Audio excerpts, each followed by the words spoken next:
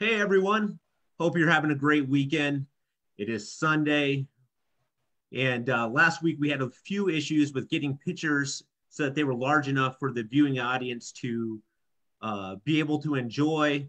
And I felt like the overall content would be um, less than suitable and acceptable for David Leavitt and being able to tell his story. We'd like to thank him for taking the time. Second weekend in a row that we've embarked on his time. And thank you again for allowing us to do that. Congrats again to all the weight pull winners last weekend in Kansas, as well as the winners from the Carolina Spectacular. And without further ado, we're going to get into this. And David, let's just go ahead and start off again with your background growing up in animals. Hi, everybody. Thank you for your interest. Grew up on a farm in Pennsylvania before ticks, where we could run in the woods and not get in any trouble, at least with the bugs. And started out as a farm and then became a standard bred racehorse breeding farm that turned out 200 yearlings a year. Grew up with horses, and that was my background. And got my first dog when I was 20, an English Bulldog, and that's what set me on the path to doing what I've done in dogs. Absolutely. Going back to the history of the Bulldog, you were drawn to the Regency Period bull baiter. And can you just take us through the history of the Bulldog? So something about the overmatched underdog, a bulldog against a powerful bull, attracted me to the story. And when the Romans came to Britain in 50 AD, there were dogs there then used for the amphitheater and for hunt and for war. And they're mentioned in literature right on through with the Romans. And after they left in 400, around 1,000, the Normans came in and they were already baiting animals with dogs. And baiting was a royal sport from 1550 to 1650 roughly. And it fell out of favor with the royals in 1685. And they started tethering the bull.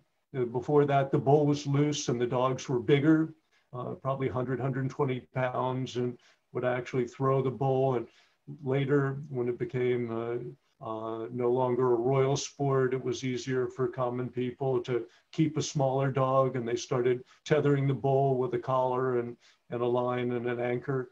And the dogs were bred smaller, and the object was to pin the bull, to have the bull finally put the dog down, and that's when the dog had won. So it was from 1685 to 1835, bull baiting went that way. Absolutely. And, we had talked briefly, and of course, there's the theory of pug being added to bring down the size, make the dogs a little more handler friendly, post bull baiting. And you said that that is something that you do not subscribe to, correct? I couldn't find anything to back that up. And when you look at the art showing the pug of the period, they weren't super short nose. They didn't have jowls. They had a nose and they had a club tail. And I just don't. I think it was selective breeding that they bred them wider and shorter nose until you have what you have today. When I got into bulldogs in the early 70s, they weren't so fat and they could still run. And in the next 5 years or so, to win in the show ring, they had to be so fat that their back jiggled.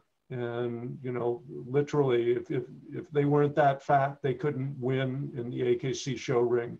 So, you know, bull mastiffs at the time too. I remember a AKC bull mastiff show guy who had guard dogs, and within 10 or 15 years, they would have thrown him out of the club. The bull mastiff people would not have allowed their dogs to be used for work anymore.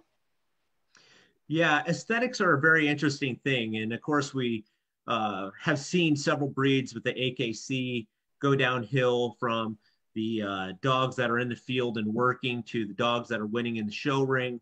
And it comes down to selective breeding. And we just all have to be very vigilant in what we're doing and pay attention so that we don't follow that same course. And now, one thing about David, as you can see, this is a room in his house behind him. You can just see the amount of art, memorabilia, historical prints, everything. And we are so lucky that we are going to go through many of these today through the pictures that he's allowed me to have for this live session today. And also he's going to be able later to take a camera around and kind of show us some different things as well. So this is truly a treat, and that many of us are going to be able to experience today that otherwise it just hasn't been afforded to others. And so thank you for doing that for us. I'm going to go ahead and go to the share screen and go to the function that was not allowing us to work last week. Here we got young David Leavitt, and this is a dog. Is this dog named Tweed? Yes. Beautiful, beautiful bulldog. And you said he was pretty much the vision that you had, correct? He was perfect. He and Rose, after 24 years, I'd finally achieved what I wanted. A little more leg than my early ones, and a very nice temperament and wonderful dog. Right. David is rocking a major mustache here. Looks great. He's young and buff and lean and hard. Got veins popping out of his arms here. And so it looked like a good time. Now we're going to start going through some of these prints and the different paintings and just memorabilia that David has here. So as we scroll through, David's just going to tell us about them. So Troy, look at this. This Billy killing 4,000 rats in 7 hours. I can just see these English guys running with more rats, you know, and throwing them in. And the rats had to be dead, you know, they couldn't be kicking. So this dog went through 4,000 rats. He was probably the greatest ratter of all time. And he actually, the fella had him in a hotel room, and there was a rat in a cage. And Billy had a nervous fit because he couldn't get it. And the guy came back from dinner, the dog was dying and died in his arms, and, you know, frustration, I guess. But yeah, rat pits and badger drawing and dog fighting. And, you know, it was not a good thing, and it was cruel, but, you know, through the baiting years, you have to look at, the English did witch hunts, but not as much as on the continent. And some cities in Europe, a third of the population was killed in witch hunts in horrible ways. So, you know, they were torturing animals, but it wasn't people. It's not a lot positive you can say about that, but something about the staying power for me as a young man, the commitment and willing to hang in at any cost attracted me. And all these dogs had it. Absolutely. And I still see on Facebook several people from the UK, Scotland, Ireland doing their barn hunts, doing ratting. And it's unbelievable the numbers that they're pulling out of there with their animals. Another print here. So that's Landseer. And some of these you have to worry that that the artist is taking liberties with the dogs. Landseer was pretty much the most famous painter of animal paintings during this period. This one's 1820, and you can be pretty sure that's what the dog looked like. And he liked bulldogs. Yes. So early bulldog. you know, shown by different artists and with different things going on behind him. I've got art showing this with a bull bait in the back. This is French, but you know, it's the same dog they're using. So that's Alkin. Alkin did a lot of sporting prints. This one's called A Few Real Fanciers. It's the bull broke loose, the rope broke, and bull got the first guy and on to the second. And sometimes he showed these long-nosed dogs, like this one, looks like a standard AB, maybe a little more undershot, but you know, interesting, nice bull. Looks blue. Yeah, just.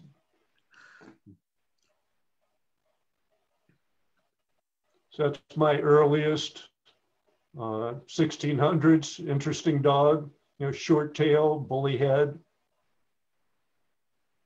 Found that in Amsterdam and Holland. Okay. Jocko Macaco, Westminster Pit, you know, three wins as a champion for a fighting dog today. This monkey, I don't know how many wins it had, 28, 30 against worthy opponents. And sometimes they gave him a club. And as quick as the dogs were, he'd be on their back hitting them with the club.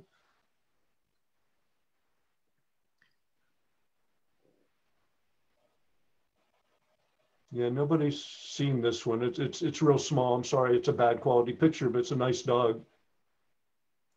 Right. Again, more terrier influence, smaller feet, whip tail, bully head, clearly athletic, roach back.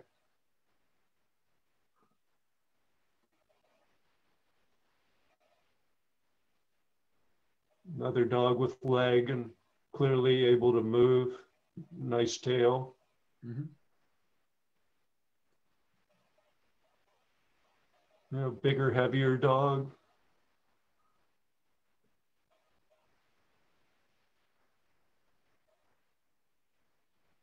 Yeah, I mean, you're seeing the variation here. It's going through those three, you can see the range of them. And with most of the standards, there's enough leeway that you can really breed to the standard with all three of these dogs. So this is an animal rights track from the late 1700s. You know, very interesting. There was back and forth for years trying to outlaw animal fighting, and you know, this is a period propaganda track to stop it. You know, bull baiting was still legal then too, so that would have got stopped. Okay, so this is interesting. I'm sorry it's small for you, but this see this bull bait going on down below, and if you look to the left of the bull, see the guy with the red pants? There's a dog stuck on his calf, and to the right of him, there's a guy with a blue coat that's consoling him, and to the right of him, he's getting his pocket picked by the next guy.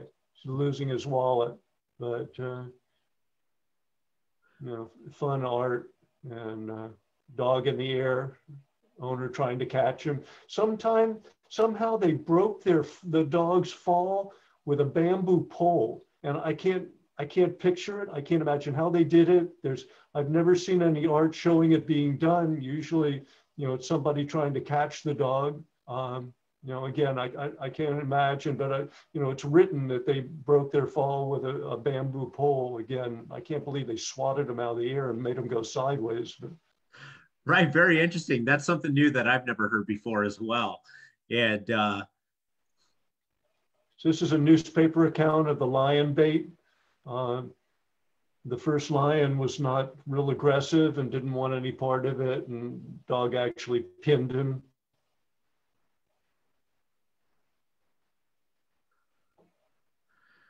this is a previous photo that we have shown before. It's in a frame, and I didn't know if this had any other purpose, this photo here. No. No. Okay, so this is little. This is 3/4 of an inch across, porcelain, sort of fun. I wish the nose was black instead of red nose, but that's the way the artist did it. That's a stick pin, again, small, porcelain.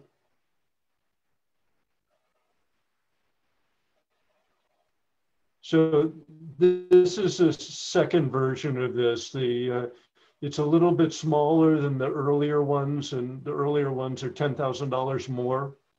This one's 10 or 15 years later and smaller, but that's what I got. Again, that shows you the size of the pin.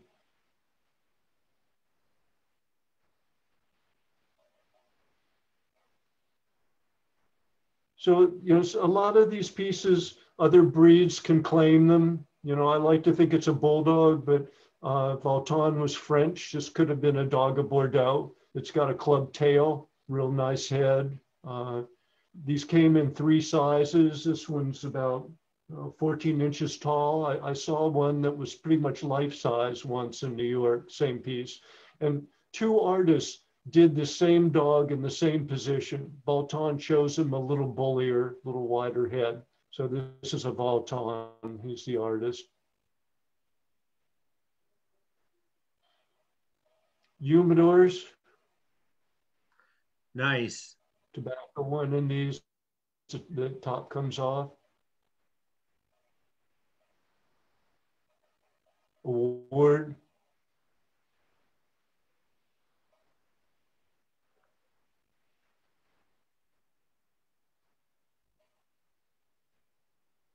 Those are little pins. The one on the right could be a pit bull. Again, I'll claim it as a bulldog. So that's pretty much life-size humidor.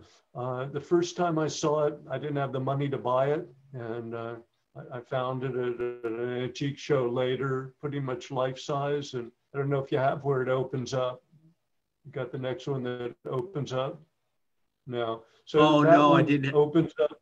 That's okay. When I take the camera around, I could show you the top opens up and has a place for ashes in the front and a match holder. Again, more underbite than I'd like and cut ears, but a bulldog. These are ivory. The one on the right's a riding crop and the one on the left's a cane. Collar.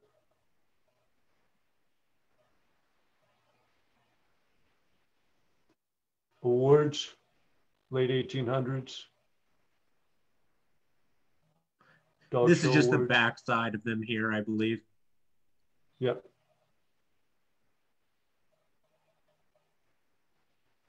Yeah, two more collars.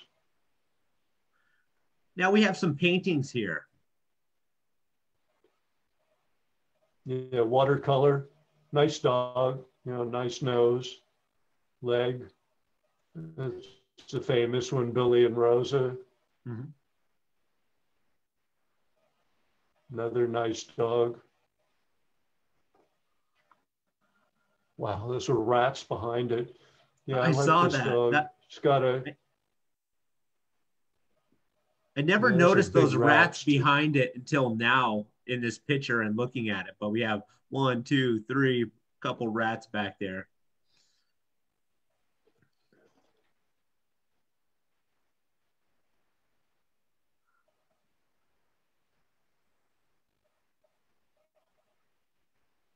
Loader painting. I don't know if the dog on the right really had that nose. And you see it once in a great while with American Bulldogs. I don't really like that turn up, but it may not have been that way.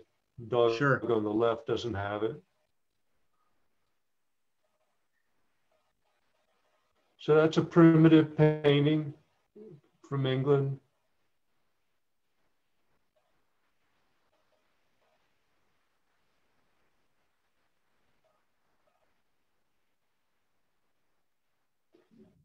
That's Town. He was a Royal Academy painter, real well known. And, it's the first blue dog that I've seen. And you can see it's 1808. So this was probably a working bulldog, and it was blue with a short tail. So, interesting dog, and, it's an argument that you could allow blue dogs, which I haven't. But. Right.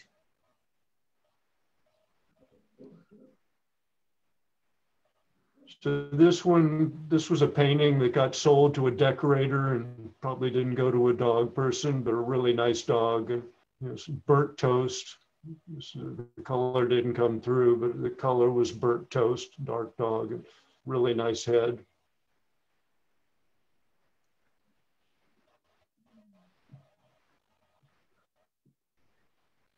Probably an early Boston Bull. They were originally a fighting dog, and I think that's what that was.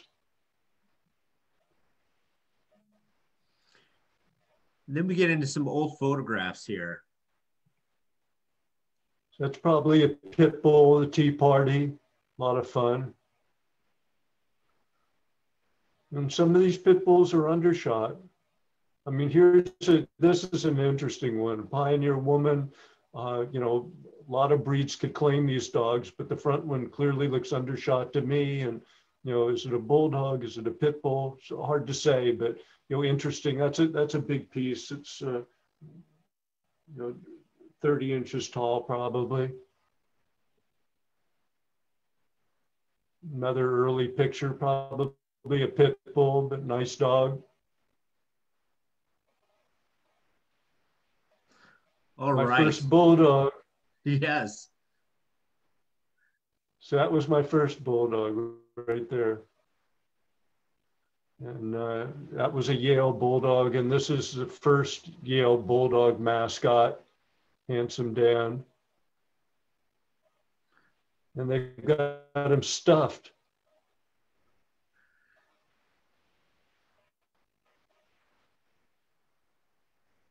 That's the second one, already more extreme. Right, so right. Is this Yale's mascot, their last mascot, is an Olde English Bulldog, not an English Bulldog. They've got one now from one of the few people that held screens before breeding, Wicked Good Bulldogs from New England, and that's the Yale Bulldog mascot. There's George is not changing yet, but they had one die at 2 years old, and pathetic, very sad, and whatever it takes, they got to get healthier dogs. Interesting. I didn't know that. Now I'm going to have to check out this new Yale mascot later on. And so we'll get to that next picture here briefly. But with that is just some of the memorabilia you have. Do you want to share some of the other memorabilia in the room now, or do you want to do that later on? Let's do it at the end. Perfect. And so while the camera's set up. As you talked about, as we were going through some of the different prints, you were talking about that bulldog size is buried, and it seemed like during different periods, due to changes in the way baits were staged, etc., distinctive heads, bodies, and temperaments that were dictated for their work.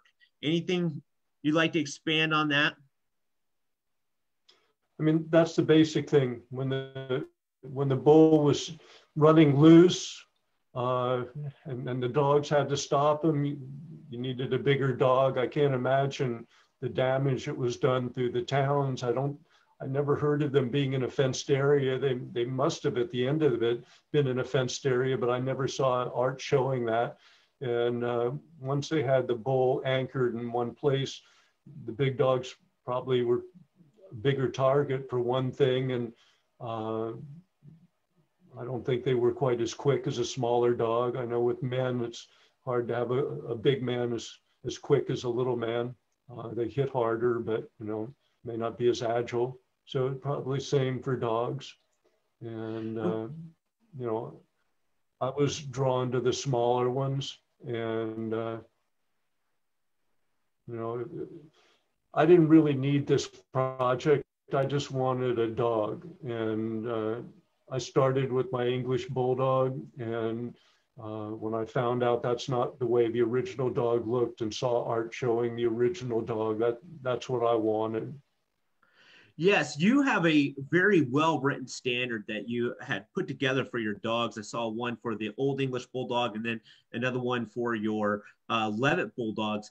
And it talks about the sizes and the reasons for it. We can discuss that later. But size because of the horns of the bull, as well as size or too much weight, where you didn't want it to rip the bull's nose with being whipped. And we'll discuss that. But again, you were talking about the variance in bulldogs, and it isn't just today. We see a wide variance in bulldogs today, from standard dogs to classic types within those two different classifications. But we still see it, especially in the Olde English Bulldog and other breeds as well.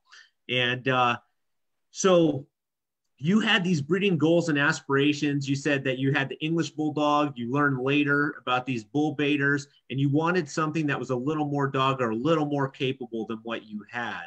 And that led you to want to do the breed back. You kind of called it a breed back. And this was around the 1970, 1971 period. Yes, I got my Bulldog in 1970. And his body just didn't live up to his spirit. He was a great dog and, you know, had a lot of drive and would run until he fell over and wouldn't learn that he couldn't swim. I had to save him from drowning 3 times. And, you know, he's a great friend and good character. And so, you know, it was based on him. And, you know, I got the Complete English Bulldog written by Colonel Bailey Haynes, and it showed the art. And, you know, again, I would have rather just gone and bought a dog that looked like that and no place to get one. And so I started the project of breeding back. Exactly. And as you said, you couldn't find a reliable source for these old style bulldogs. And so it led you to just creating them yourselves. And so what breeds made up the Olde English Bulldog or your Leavitt Bulldogs? We'll also discuss your foundation dogs here as we go through that. So I looked all over. You know, I wanted to find examples of the old dog. And there was a bulldog in Majorca, and it had gone extinct, you know, 10 years before probably. And there were reports of old dogs in Nova Scotia. And, you know, that turned out to be a lie, you know, an outright lie. And so I used half English Bulldog, and the other half was Pit Bull, Bull Mastiff, and American Bulldog, each 1/6. So that was the female I used, Lucy. She was bred for hog hunting in California, where they have big hogs. They had big hogs then. And she was half Pit Bull and half Bull Mastiff.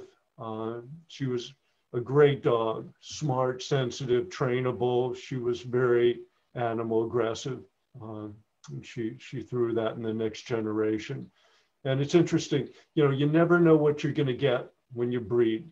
And some dogs are just prepotent. And my first generation, I was lucky, and they came out pretty much between the Bulldog and this one. I've had other breedings that took after one or the other of the parents. And you know, it's just something you have to try, and sometimes it takes longer to get them the way you want them. But you know, that first generation from these two had some of them had aggression, and you know, some of them were a handful. You know, I had one that attacked a bulldozer, broke a cable, stainless steel cable, and attacked the bulldozer, and all 4 feet off the ground, and was moving along with the track when the operator saw the dog before it came around the corner and, you know, ran over its head. And that dog was not a good pet. You know, I had another one that caught a horse by the nose with a rider on the back, and threw the rider, and horse ran off with the dog on its nose, and the owner got in his truck and followed him and eventually caught the horse. And then he had the truck and he had the horse and he had the dog, and he took the dog and put it in the truck, left his truck and rode the horse home. And, you know, Yes, so that so was the first generation. Quite a bit of dog. With this first generation, did you notice that there were, did you get a lot of color or did you get pieds? What was the dogs marked up like? A lot of brindle, mostly brindle. Okay. Brindle and white. And then the next generation was, his kennel name was Jigs. He was an 80-pound bulldog, bought to be a champion by a friend of mine that had show dogs. And he just kept growing. At 80 pounds, he was too big. And he went to a Catholic school for delinquent boys and ran with the track team. He's very much healthier than he looked. And so back it up one. Trying to find Jigs right now. Is this Jigs? No.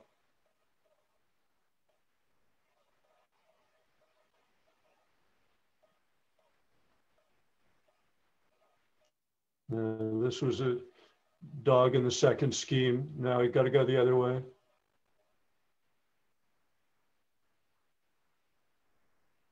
There you go. I'm just waiting, and I'm sorry because there's a little bit of a delay between me and you here. And so I'm trying to remember back on the pictures, which was Jigs. But we'll just go in the order. We'll go in the order that the pictures are in the presentation here. We had looked at the foundation dogs, and you thought that they were all in there. And so we'll go back here. We had your original. We had your Bull Mastiff American. There he is. There you got it. You got it now, Troy. That's Jigs. So again, we're kind of fumbling around here a little bit. And so I think this is Jigs. I'm just going to leave it here until David confirms that. Okay, so that's Muggs. That was the second scheme. The first scheme was the ones you just saw, was the Bulldog and the Pit Bull Mastiff and the Bulldog and Pepper Pot of Alan Scott, that nice American Bulldog. Not extreme. I don't think the dog was inbred. You know, I was very happy to use that one. And then this is the second scheme. I started two schemes so that when I got down, and that's Pepper Pot of Alan Scott. Very nice dog. And that was my whole first scheme. And I've got a diagram that you'll see how I ran with it. It was a cattle breeding scheme, and you line bred every generation. So I started a second scheme so that I would have an outcross before they got too inbred. I actually started 4 schemes, and I dropped 2 of them because of genetic problems. Even without them being inbred, genetic problems would come out. Okay, so that's this. This is the second scheme. The Bulldog you just showed, and this was a pit bull. Not a good picture of her. Her brother was the world's biggest. His claim was the world's biggest pit bull at the time. Captain Crunch from New Hampshire, 120 pounds, beautiful dog, and notorious. Red Connors was the owner. So I leased his sister Michelle. And that's how we started the second scheme. And this is one that the puppies of those 2 all took after the mother. And, it took longer to get them looking right. So this was the best Bulldog I ever used. Tracy's Max, he had energy, was not overdone for the time, and was a great dog. And I bred him with a Bull Mastiff.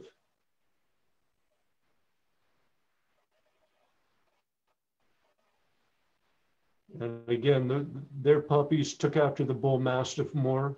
again, it took time. So those were, again, I was shooting for the same ratio of breeds, half Bulldog and the other half Pit Bull, Bull Mastiff, American Bulldog. I just got it differently. So up to this point, we got 2/3 of the dog in there. And then the next foundation was, again, jigs and bred to Johnson's Georgia girl. All right, we called her Georgie. Dave, so we've got this breeding scheme up now. So this is a vertical pedigree. You know, to show it horizontal was much harder because the dogs were closely bred. So, you know, I'm proud of this. This is something I worked up. And the 3 foundation dogs go across the top. The males on either side and the females down the middle. So you bred the first 2. And again, down the middle drops a female. To the right is the unrelated male is bred in to the right over here. And then females from that drop down to the next generation in the middle, and they get bred to an uncle. And every generation, the females get bred to an uncle. Very nice. They're not bred back to their father, but they're bred to their uncle. And you know, after 5 generations, I started getting worried about them being closely bred. And you know, I've got a diagram that, you know, when we're finished, I'll post some links on Troy's Facebook so you can look at some things.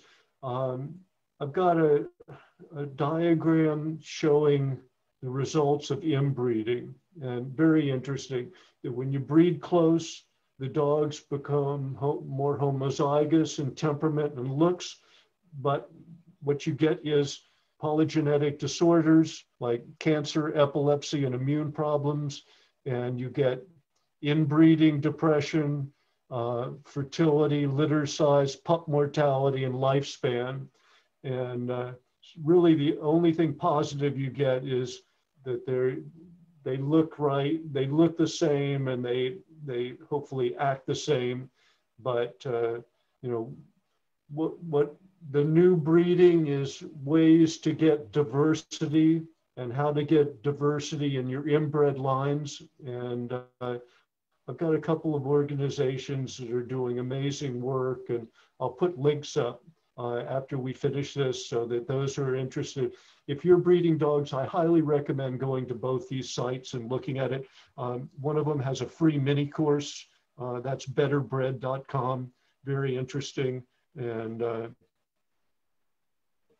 so anyway, you know, that's what I think of inbreeding. So one thing I read about your selection for the breeds of dogs that you included was that you only use breeds with Olde Bulldog in their background. Is that correct?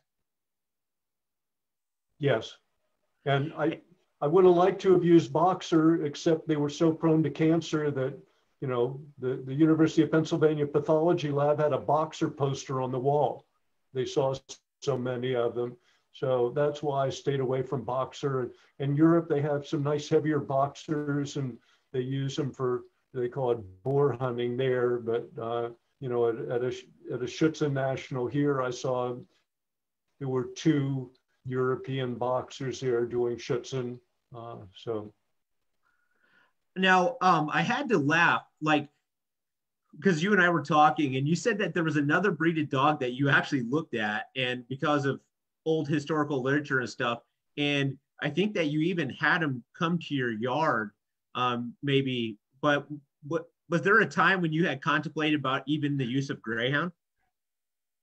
Yeah, you know, I had a dog rip a knee, and I've had a couple of dogs rip knees, and I went to the University of Pennsylvania, and Smith came out, who developed Penn Hip, with his, you know, 28 students in the room. And I said, here's the dog, here's the x-ray.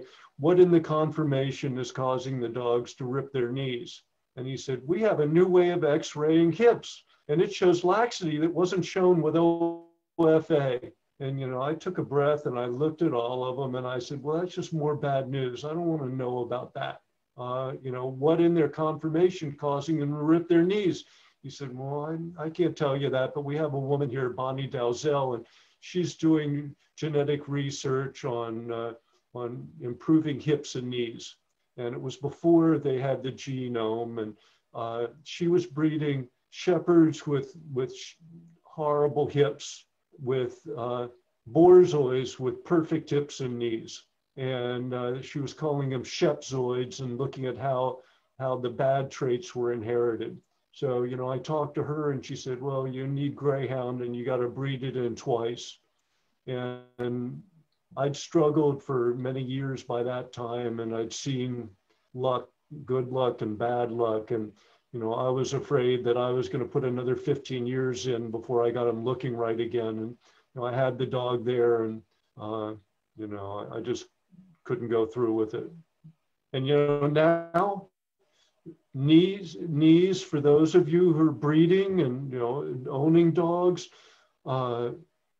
there's part of these ripped knees may be the dog puppies getting antibiotics before they're 10 months old. There's some studies on this, and there are other things involved too, but it's causing dry tendons that rip. And, vets, I find, hand out much too much antibiotics when it's not called for, and people go away happy with them, and they screw up the dog's stomachs, and they may be screwing up more than the stomach. So I just want to point out, be careful. And, ripped knees are a mess, and the rehab's a mess. I've had dogs that came back 100% and could do spring pole afterwards, but I really shouldn't have done that. And so, yeah, that's the greyhound story. I'm glad you mentioned that. And I did not know that about the antibiotics. So I find that very interesting and something that I need to go back and do some research on myself just to learn more about that. Now, last week we did go ahead and talk about the Olde English Bulldog, the Olde. And so let's briefly go through that again. So, I created a line of dogs, a breed of dogs, and a breed originates with a founder occurrence, all breeds. Like Siberian Huskies are traced back to 4 dogs, and all the breeds trace back to a founder occasion. So I didn't create a type of dog, like a band dog, based on its size and looks. And, people thought it was a good idea. They may have seen my Dog World ads, and, I had dogs winning at rare breed shows. So the next thing I know, I had people using my breed name for their dogs that weren't related. One of them in British Columbia threw some dogs with spinal bifida, and, a long way from what I wanted. And Hermes used my name in the beginning. So I lost the use of the name. And now there's a Facebook page with 19,000 people on it. And, there might be 3 or 4 that hell scream before breeding. Mm-hmm. And when I judge an oldie class, it's weird that the dogs are straight stifled. And that's a real problem for me. I can't, if a dog's got straight stifle, I see it right away and I can't see much else because that's a problem for me. It's an unsound leg. And to see a whole class straight stifled, scatterbred, not related, it's really weird. But there are some good dogs, and there's some dogs being worked, and there's some weight pull dogs, and, some APA weight pullers, and Evolution Bulldogs with Brian Miller. He's a smart guy, good dog man, and his dogs are, they're bigger than I'd like and bullier, but they're healthy and, amazing looking. The one I saw had wonderful temperament, did hardest hitting weight pull, and was good with people, so, but out of 19,000, I should have more people that I could say recommend. And I'm always looking for new blood, and everyone that I find that looks all right. They got blue dogs in them, or they got red nose, or things that I haven't allowed. And, you know, I'm kind of constrained by my standard. My standard is pretty clear. It does have enough leeway that you can have a bullier dog and you can have a lighter dog. But, you know, compared to other standards, it's got more detail than most and locks them in more than a lot. My original registry was called the OEBA, Olde English Bulldog Association. And in the 90s, somebody starts the IOEBA, you know, and I looked at trademarking the name and suing, but you had to do it in federal court, and I wasn't willing to do it. And so when I had the chance, breeders with my dogs, a number of them came with me, and we started the Leavitt Bulldog Association, and, you know, wrote a standard, and now I have a wonderful board of directors. And I want to mention them because for me, this is a dream come true. When I was breeding my dogs, I needed help. And everybody I set up breeding, after a couple of years, they knew more than me, and they wouldn't send me x-rays. And they didn't want to know about x-rays and health screening. So now I've got Marie Carey Morris and Chris Blatcher in this country. I got Jessica Gilmore in England, Barry and Cindy Shute in Holland. I've got Arnaud Petit in France, and Laura Hanouna in France. And really, I'm just so lucky to have wonderful people involved that you know, can continue this, and all of our breed decisions are made together as a board. So, you know, I've got some wonderful breeder, and I've got some dogs working, and they're really proving themselves in their work and also in their home. You know, like I'm really proud of the ones competing, but Barry and Cindy, to go out for a walk with their pack of dogs in a park in Amsterdam and run into another pack of dogs and have the dogs like say hello and then continue on and no fighting. For me, that's real success. And, you know, really the truth of the matter is, for our dogs today, you know, they prove themselves in the home. And are they eating the house and killing the neighbor's cat and the chihuahua next door? Or are they an asset to the family and friendly and all right with the neighbor's kids playing in the yard with your kids and not stepping in and biting them? So, you know, that's where my dogs are now, that they've continued to I've showed the art, and I don't micromanage the breeders. I ask for pictures before we approve them for breeding. And, you know, we have non-breeding papers for dogs with disqualifications. But other than that, I'm not telling people, you know, your dog is ugly and it can't breed, only if there's a major structural problem or entropion or bad legs. So they've continued to improve, and, you know, I'm really proud. It's all based on my breeders and the people involved. Now, really, to do this successfully, you need more people. You need 1,000 dogs out there to have fresh blood. And, you know, in the beginning, I didn't want loads of people involved, and it's hard to get a lot of good people. And in this country, we're down to 4 breeders now. And if you're in dogs for a long time, you see people come and go. And the average person is in a breed for 4 or 5 years. So we have some that are in it for well longer than that. That's how my dogs are doing. You know, we've got a standard, and we've got various levels of papers. We have breeding approval. I want to see x-rays of hips and elbows before we allow dogs to be bred. We've really been very lucky. Even with 2 different breeds, I've had genetic problems come out where there's 0 inbreeding.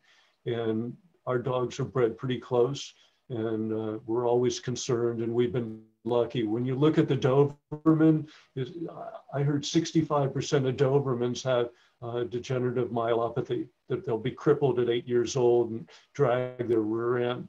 I mean, that can happen, and all the established AKC breeds deal with one genetic problem after another, and they have the problem of popular sire, and it spreads.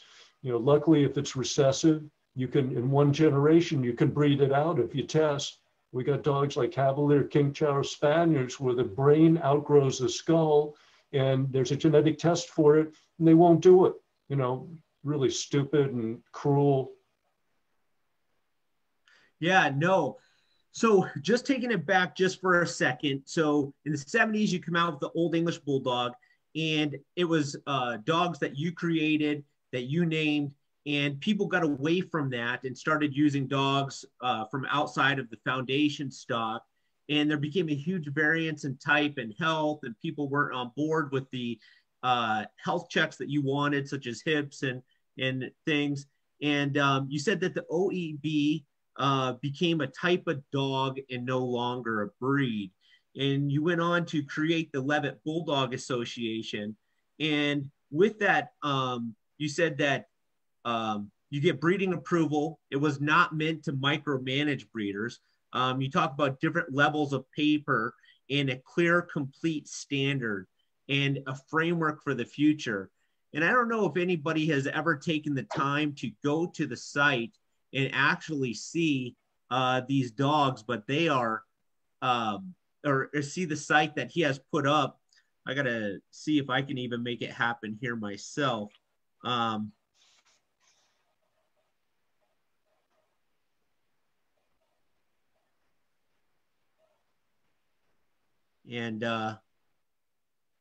hold on just a second, because I want to bring this up and show people. Troy, while you're doing that, let Yes. me mention a few people. Yes, let's do it. So Laura used to live in Switzerland. She's in France now. Excellent trainer, wonderful on dog care. She had a dog working in bed bug detection, and she's competed in a number of sports and does therapy work with her dog. Jan Pettit in France is competing in canicross. Simon Hayes in London has got a dog that can go 25 miles an hour for 200 yards, and they run every day of the week. We've got weight pull titles in Norway and France, and a dog here pulled 7,150 pounds. Jerome Goyer in France mushes. He's got this all-terrain two-wheel scooter, and he hooks up to 4 dogs to it, and it's wonderful. We have trails we can do it. And let me tell you, if the dogs aren't trained, you're face down in the dirt with road rash. So, you know, I love seeing the dogs being able to run. You know, I mentioned the shoots in Holland and their pack control. Isabel Duthan, Jerome Wooters, and Darren Moody, all doing great work with their dogs training. You know, it pains me, but I can't show protection work, and I don't want protection work done because of breed-specific legislation in Europe and also various places here in this country, and they'll use the protection pictures against us. I had a family in Germany that had enforcement done on them, and the dogs had never had one problem in the neighborhood. Not a problem with the dog, not a problem with the person. Dogs all had very nice, friendly temperaments. He had to leave the state with his dogs, and the wife and the children stayed, and it took months before it went through court and he could come back. And even after his dogs were allowed, it didn't set a precedent for the state for the breed. So, you know, it's a real worry, and American Bulldogs face this, and they're allowed in France. They're not allowed in England. Ireland, they're not allowed. I think there's a problem in Germany. Some of these countries, if you're with an established club, you can do protection work and you can protect your breed, but without the shelter of a state registered club, the dogs are at risk. So we're doing other sports. And a lot of people here don't know about this probably. GRC Dog Sports. Jay Jack is a dog trainer and a martial artist in Portland, Maine, and he's developed the sport and clubs He's loves pit bulls, and they compete in weight pull, wall climb, spring pull, and treadmill race. And before you compete in those, you have to pass a social responsibility test, which is super hard. One of my breeders still, I don't think she's passed that and hasn't gone on to the others. And with the spring pole, it's set up for control, showing off the out. So, there are other plenty of things you can do without biting sports. So yeah, go ahead. So All right. These are some of the dogs. A big failing of bully dogs is stamina and long soundness and longevity. So that's why I like seeing these running sports that the dogs can do it. That still have the wind to do it and still have the legs to do it and the body to push it out there. So we've got more leg than my earlier dogs, and again, matching the old artwork. And I've tried to show the breeders the art, and then they've gone back, and it's all on them. The success is all on them. Now, going ahead, as we look at some of these pictures here of the dogs, you developed a standard, and I can't imagine the daunting task of developing a standard so that you don't have a wide variance. So it's very clear and concise and comprehensive in a way that the Leavitt Bulldog looks like no other dog. And when developing the standard, these were some key things that I took out of it: was muscular, medium-sized dog, great strength, stability, and athleticism, well-balanced with great proportions, no exaggerated features, appearance of a dog capable of doing the original vocation of bull baiting. You talked about the height was low to avoid bull's horns. Males are 17 to 20 inches, 60 to 80 pounds. Females were 16 to 19 inches, 50 to 70 pounds. And also weight, their weights were chosen to prevent from ripping the bull's nose. Another key thing that I was reading was about the temperament. And you mentioned that you didn't want the temperament of the original Bulldog. And you said, if I have to make a mistake, it must be on the friendly side. And if someone wants their dog to be sharper, all it takes is a bit of training. I'd rather teach a friendly dog to bite than vice versa. Anything to say about that? I think it's real important today. People are really soft, and I love training, and I've run into this purely positive business. People are soft, and the dogs, and also dogs can get you in real trouble. You can lose your house over your dog messing up, and so I think it's friendly, and I think friendly is important. And again, I think for somebody who wants to do protection, that they can teach the dog and bring them along. At the highest level, may be a problem. You may want a dog like a Malinois that the litters will all be stuck on your pant legs and rip the clothes off you sometimes if they're not handled right. And maybe you need that at the highest level. But I think for most people and for most protection, I would still like to start with a friendly dog, and then teach them to teach them aggression when called for. You talk about disposition. You want them to be confident, courageous, alert, friendly, loving, extremely strong. You say they may have same-sex aggression, and a fault would be a shyness in a mature dog, not in a puppy, but a mature dog. And then you talk about temperament, not overly aggressive. And again, you explain why, and it's just because you can't rely on the buyers to have their dogs under control. As we go through here and just going down through the standard as well, you talk about the back, and you say it is wide and muscular, showing power. Top line has a slight roach or wheel back. There's a fall in the back to its low spot behind the shoulders. From this point, the spine rises to the loin. The high point of the loin is a little bit higher than the shoulders. And then there's a gentle curve forming an arch down to the tail. The loin is muscular, medium in length, and slightly arched. Now, when looking at these pictures here, can you kind of just take us through that a little bit, or tell us your thought behind that? Was it due to the historical pictures? Yes, it was. And the one just before this one matches that description too. The one before it showed it really clearly. You know, with the roach coming down from the shoulders, moving to the left, and then coming back up, and the rounded loin. And, you know, this dog matches that wording exactly. And again, matching the art. There are straight back dogs in the art too, but, you know, my dogs are half English Bulldog, and this is an English Bulldog back, although not as extreme. Yes, you say hind legs are well muscled and slightly longer than the forelegs. Angulation is moderate.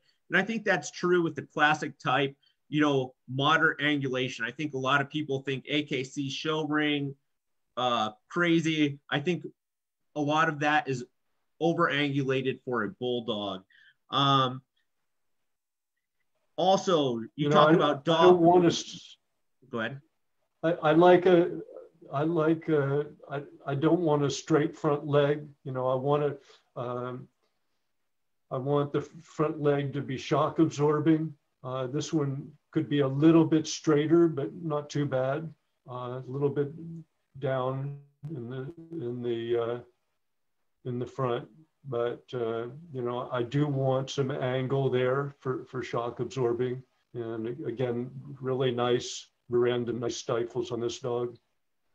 Right. Yeah. The front end is nice. It's not too steep where it causes the dog to adopt a very upright set. You got that 20-degree probably angulation in the pastern there. Nice turn to the stifle. You see the shelf, the toes of the, you know, line up the shelf of the buttock here. And just a very nice, well put together dog. Another part of the standard you talked about, or in the standard, was dogs having 42 teeth. And you say that some teeth may be missing in the premolar. How many teeth are acceptable for missing? God, I forget. I think it's two. Okay, two. Okay. And I was just looking here. You know, Dobermans allow 4 premolars to be missing, AKC Dobermans. And, you know, usually missing teeth are in the premolars. And, you know, these are unerupted. They're not knocked out teeth, which can't be helped, but they're unerupted. And that can be a problem because they can get infected and need surgery at that point. We've never had one get infected, but, you know, it's good reason not to have unerupted teeth. I saw a dog, I didn't count them all, but it was missing 18 teeth in Europe. I mean, wow. And it's funny, in American Bulldogs, people don't really check the teeth at shows I've been at. And I remember in Canada, the last show I was at, I was the only one checking teeth. And I don't think I've ever seen a standard missing a tooth unerupted, but bully dogs, it's not real uncommon to be missing some premolars. Right. Yeah, I think now it has become a bigger topic of discussion and people are looking at it more within the breed. I noticed that most bully dogs are probably missing around that 2 to 4 premolars as well. And I do start to see the standard dogs also missing premolars at this stage. It's as we go through this, what I found interesting with the standard was that you were dealing with a lot of the same faults that us as classic and standard and just American Bulldog breeders are as well. You know, another serious fault was interesting. Serious faults were a single dewlap, slit nostrils, loose shoulders, upright shoulders, loose elbows, weak pasterns, and just being too vertical or too horizontal. You know, I think that one of the major things is stenotic nares that we're seeing. So yeah, the slit nostrils, You talk about wall eyes or crossed eyes, entropion, ectropion, cherry eye. The nose, any color nose other than black is a fault. You know, rye bite, overbite, kink tail, dog tail, bobbed or screw tail. I noticed on the Leavitt Bulldogs, you have a nice, big, thick tail. Is that from the Mastiff? Yeah, we never use Mastiff, and I can't, it's hard to find a healthy Mastiff for me. We use Bull Mastiff, and I'm sorry, you know, I said two of the things. That's okay. Yeah. Two of the things we have to watch for, you know, you can hardly have the nostril too open.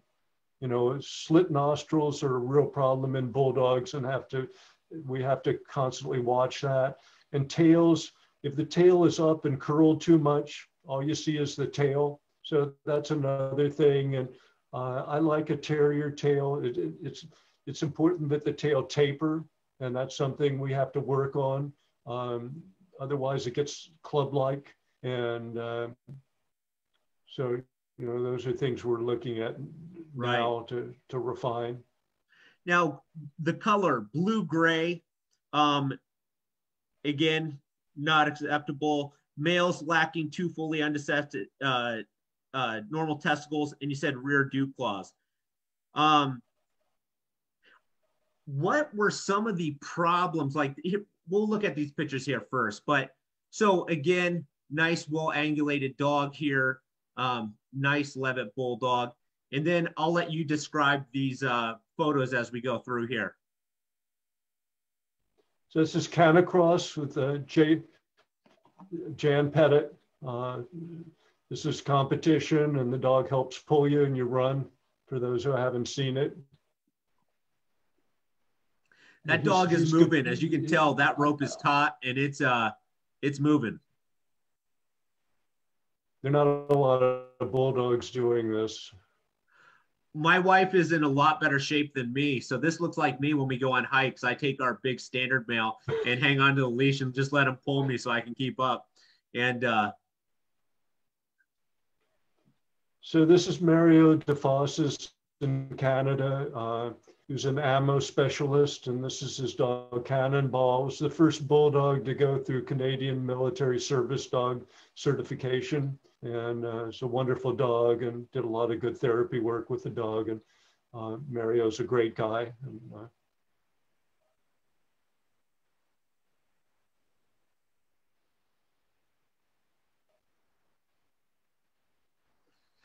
And this is his female that he did search and rescue with.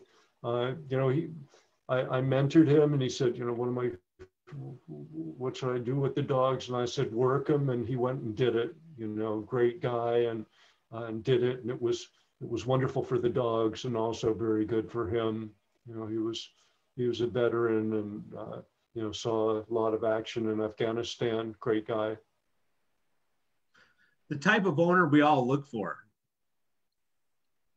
Yeah, few and far between. This dog actually has legs. You can't see there, but this is Isabel's dog, and you know, nice jump. This looks like probably Beast of the East, or maybe a Canadian show. I'm not sure. We got Keith O'Sullivan here. Yeah, and yeah, it's Kenny and his dog for hardest hitting. Nice. And I remember you going back and talking about Brian Miller. I've seen Brian Miller's dogs. In fact, there was a couple pulling at UK or UPF Nationals last week. And I've also seen, I think it was Ray Barrera try and catch one in Tennessee, and definitely ended up on his butt, and big old bully male that was doing that. We have some weight pull here.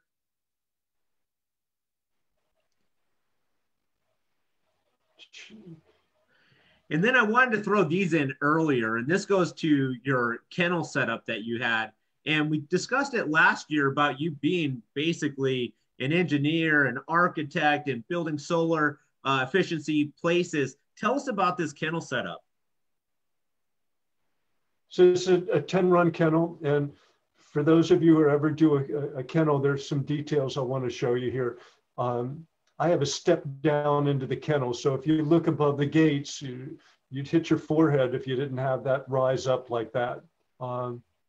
Here, continue on, Troy. I'll show some. There's a crock there coming up, cement crock coming up from the ground. That's set right on a septic tank. So that's a hot walker I built, and I had wood chips down for surface once I was finished. And you know, I had a speed control over on the kennel that I could get the dogs on it and then warm them up with walking and then trot them, run them, and then cool them down on it. And then the next day I could reverse it and do the other direction so they didn't become one-sided. If I had it to do again, it's better to buy one that's already manufactured for horses. I had motorcycles, and my fabricator built that with me, and it was a lot of trouble to do. It looks like you could fit 4 dogs on there. Is that correct? Yeah, four dogs. Okay, so here's details I want to show you. First of all, you need more slope than concrete guys are used to, so you don't get urine puddling. So I think we were at 1 inch per foot. So there's a lot of slope here.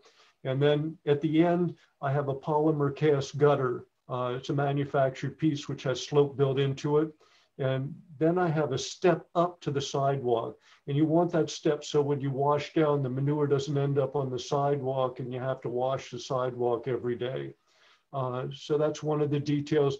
There's a curb between each run so that you don't wash manure from one end to the other, and also that it lifts the fence up so that the foot of the fence doesn't rust and rot off so quickly.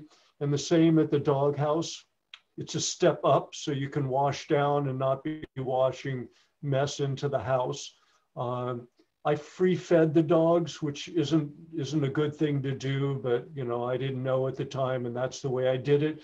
And then I've got an enclosure with water bowls and heat elements from horse waterers. So in wintertime, the water didn't freeze.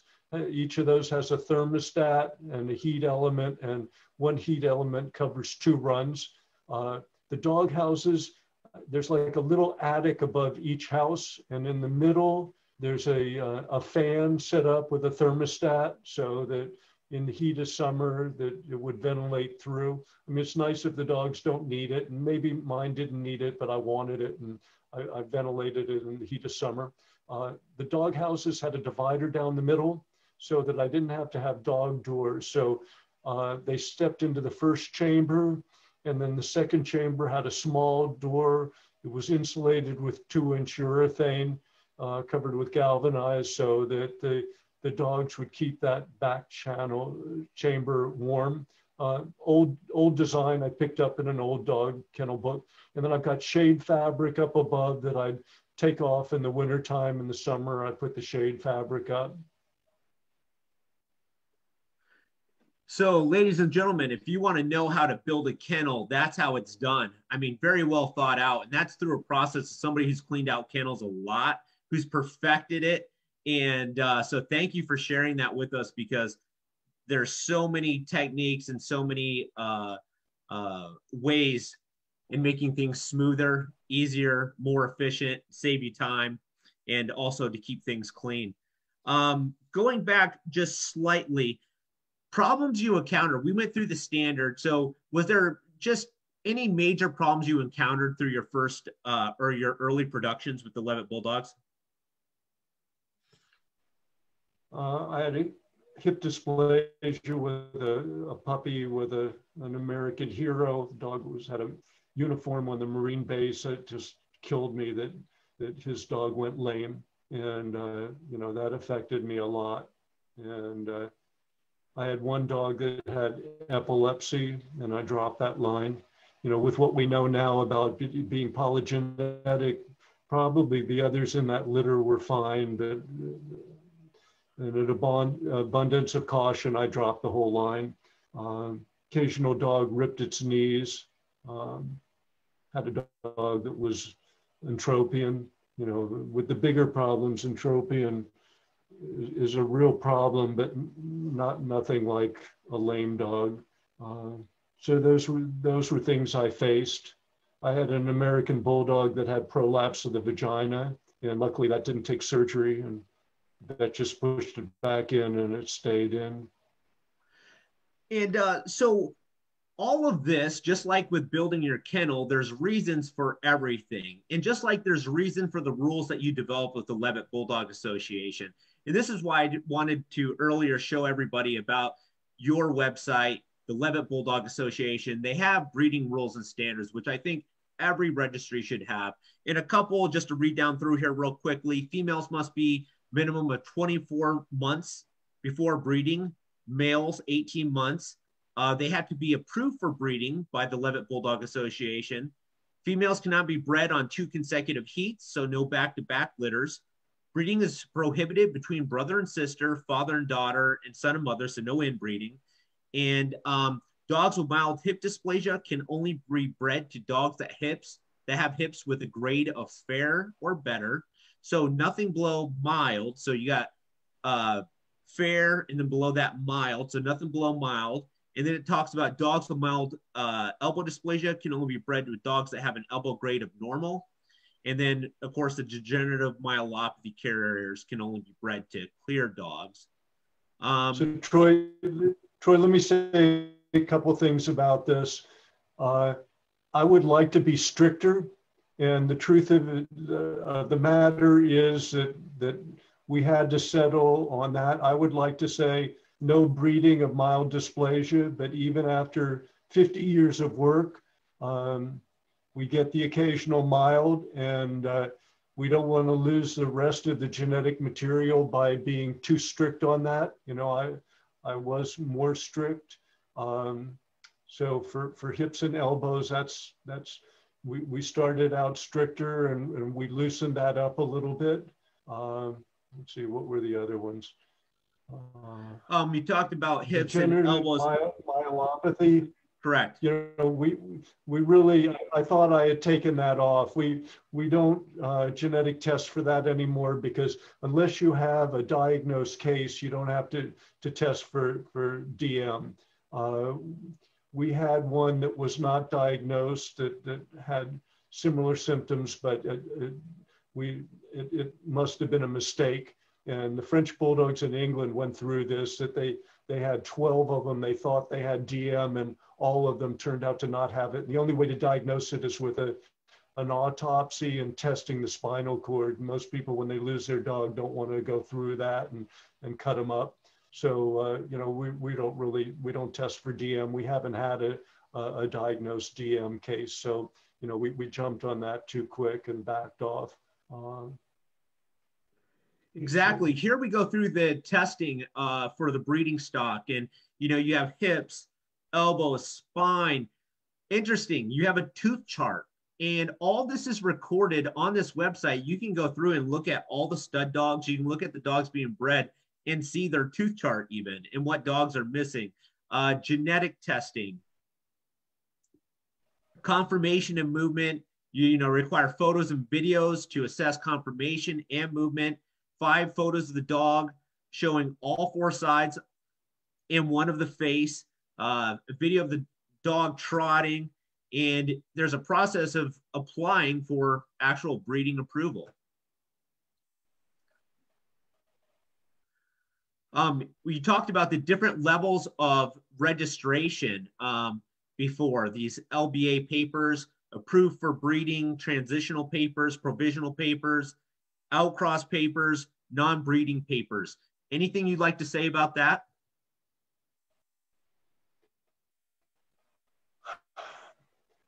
You know, looking at this, creating a line is a real hard process. And the best way to be successful is to have a lot of dogs. And it's really hard for most operations to do it. The Continental Bulldog had 8 unrelated lines, and still there's some genetic problems came out. You know, it's a very hard thing to do, and we've been very lucky that we haven't had the huge genetic problems come out. And you know, you can see it in your breed that there have been some things that come out, and it's really a matter of luck. And there's only so much you can do to keep the dogs healthy, and you know, you just have to deal with what happens and do your best with it. We set this up the best we could. Again, I would really like to have more lines involved, and you know, it's hard. It's hard to have good breeders. That's the main thing, and it's a hard process. You know, I had a famous dog man, Tom Stodshaw of the Animal Research Foundation, and we were talking about it, and he had a clockwise breeding program with one stud in the middle and all the females around. It was really pretty closely bred, and he was he brought in Australian cattle dogs, and you know, he was a working dog guy from Texas. And he said, yeah, with the cows, when we have a problem, we can eat the problem. And I said to him, yeah, we have a problem. It's just the opposite. You know, the problem eats us. And it's a shame. Tom Stodshaw died delivering a dog. The family didn't want him to go. He was taking a dog to the airport. Flash flood happened, and he and the dog were drowned. So, you know, wonderful old dog man and neat guy. Now, the results from all these plans that were implemented through the Leavitt Bulldog Association, your breathing has gotten better. C-sections aren't necessary typically unless emergency. AIs due to ineptness or lack of drive or natural ties are a possibility. Lifespan over 11 years. And of course, the breeding stock is tested. And, you know, one thing that I like to read was that one of your quotes was, "I'm now achieving my goal of producing a bulldog with the health and temperament to be able to serve people instead of forcing people to serve him." And I find that so true, and something that we see today. So many dogs, you're maybe walking them in the morning or walking them at night, or very limited ability to walk because of joint problems and issues, and maybe severe allergies, but so many dogs with medical problems that, you know, should have been sorted better, and it's led us to serve them instead of them being serving us.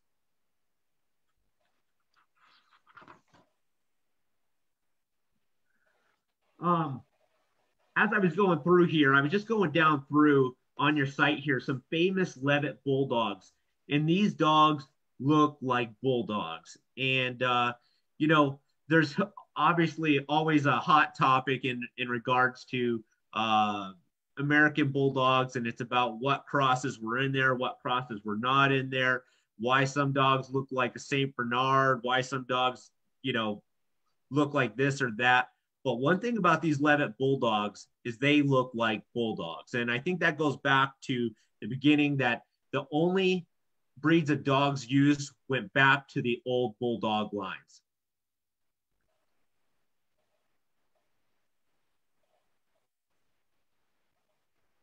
Anything to say about that, Dave? A lot of dogs, and you know, my biggest regret in dogs are ones that I regret I didn't do more for them. You know, I did the best I could, but you know, that's what my regrets are. And a lot of these kennel dogs, you know, it's too bad they all can't be in the house. And when I had a kennel full, each day I take one out and train it, and it's really not enough. And the dogs need to be worked more. They need more attention, and they need to do more. And for care, you know, I had 2 whelping boxes in the barn, and they were insulated and had radiant panels in the top. And I had a bed built into the side with portholes so that I could set the clock for wake me up once an hour, and I could just roll over and look through the porthole and see if the dog needed help. But, you know, it's a lot of great dogs, and, you know, really, now we know better how to handle them and how to take care of them. And, you know, I regret I didn't do more.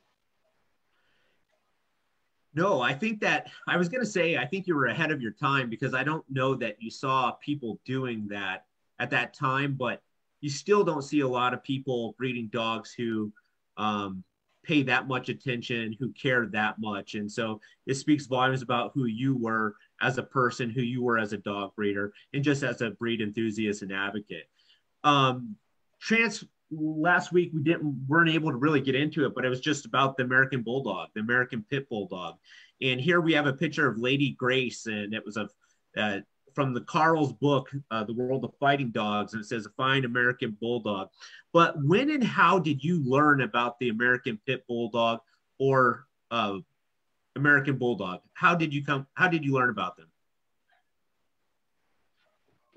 Must have been the Animal Research Foundation first. I was a member and got their newsletter, and John D was a member, and I probably saw him there first. And it was a different NKC with a different owner, and John D was with them too at that time. And again, they were originally called American Pit Bulldog, and you know, it was a really good change to change it to American Bulldog.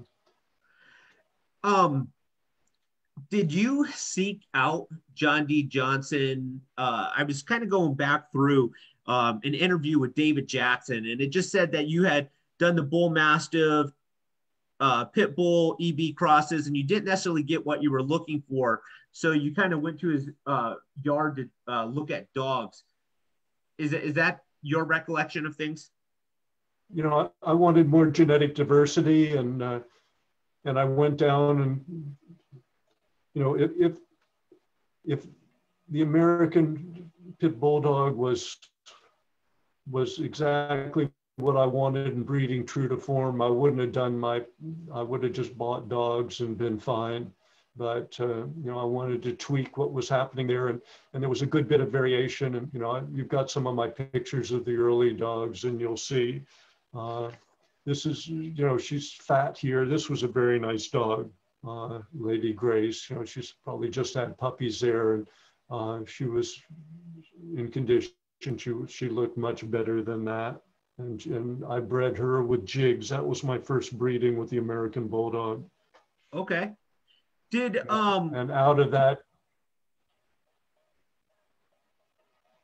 So I think John D. Johnson got a female from that breeding named Gail. He named that after, is that your wife's name, Gail? Yes. And he said he named it after your wife. And she ended up being like 125 pounds.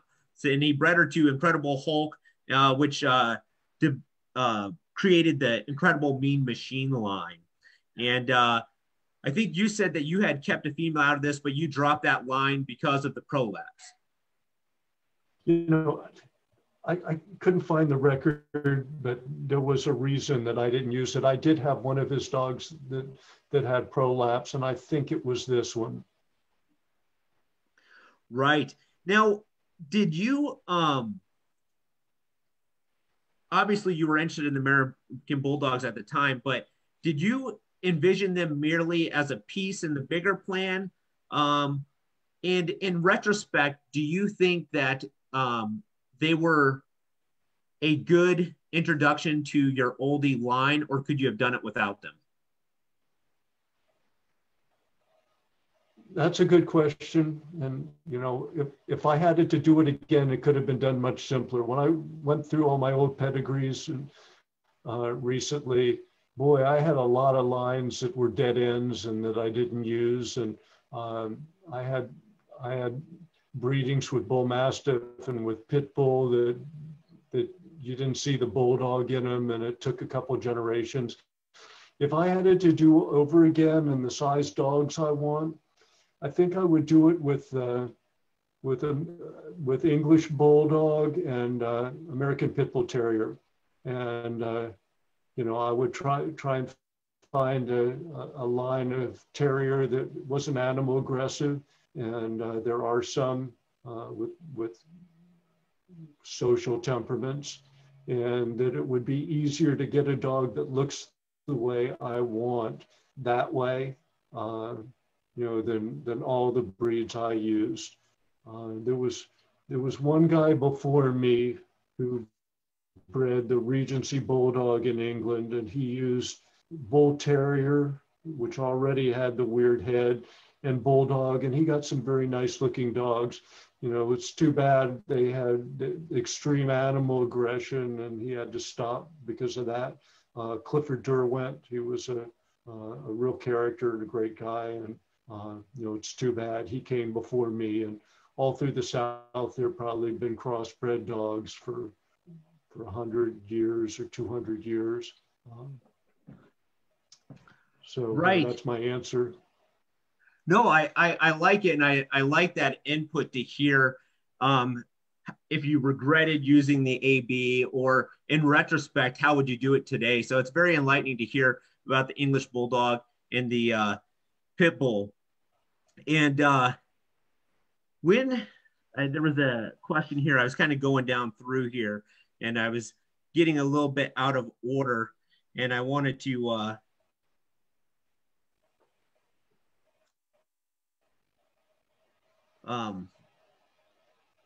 ask you here. Oh, was the term utility dog an accurate representation at the time when you saw the American Bulldogs, when you went to John D. Johnson's yard? Were they a utility dog? There were a lot of dogs in that yard, and he still, when I went down, he had, I don't know how many, he had one cow at least. And the story was that, the wild dogs would come in and try and kill the cow, and one of his dogs would take on a whole pack of wild dogs. And it's hard to say what really happened. He later, I sent a friend down who was an excellent trainer, both he and his brother, the Cupper brothers, and he had the first trained pit bull that I ever saw, and it was a perfect dog and excellent at protection, under complete control and not dog aggressive. And they went down on my say-so, and John D had a pen with his protection dog in it, and he went in the house for something and came out, and one of the brothers was in the pen with the dog. And again, John D wasn't a protection trainer, and that dog, I'm sure, could have been trained to have not let somebody in the pen like that, but they didn't come back with a dog. So yeah, I mean, unless you know the dog did what was said, it's a story. And I don't know if a pack of wild dogs would be timid like coyotes. I don't know if they would come in and fight a dog. They might, if they were hungry enough. Probably somebody who knows feral dogs would be able to say if that happens. I don't think it would happen with coyotes. They seem to be smarter, and they would definitely take on a dog, and maybe a pack of wild dogs would. And with a yard full of dogs, they're definitely going to bark when somebody comes, and that's the main thing. So again, I know what I saw in Georgia, and I saw a yard of dogs, and I'm sure they protected the yard. How would you have described the Bulldogs at that time? Color, were they mostly white, pied? Yes. Mm-hmm. How about size? How would you describe them size-wise? Was there a wide variance? There was a good bit. The females varied more than the males, and they were already getting up in size when I was there. I don't know if you have my pictures of the ABs, but we could go through them and you could see the range. Yeah, you've got those pictures. I do. Let's go ahead and look through them right now. So this dog, is King Kong. Mm-hmm. So that may have been the first big one. And I think John D. Johnson you know, said again, this was the first double champion. So I imagine it was NKC and ARF at the time. But this dog, King Kong, was supposedly the first double champion.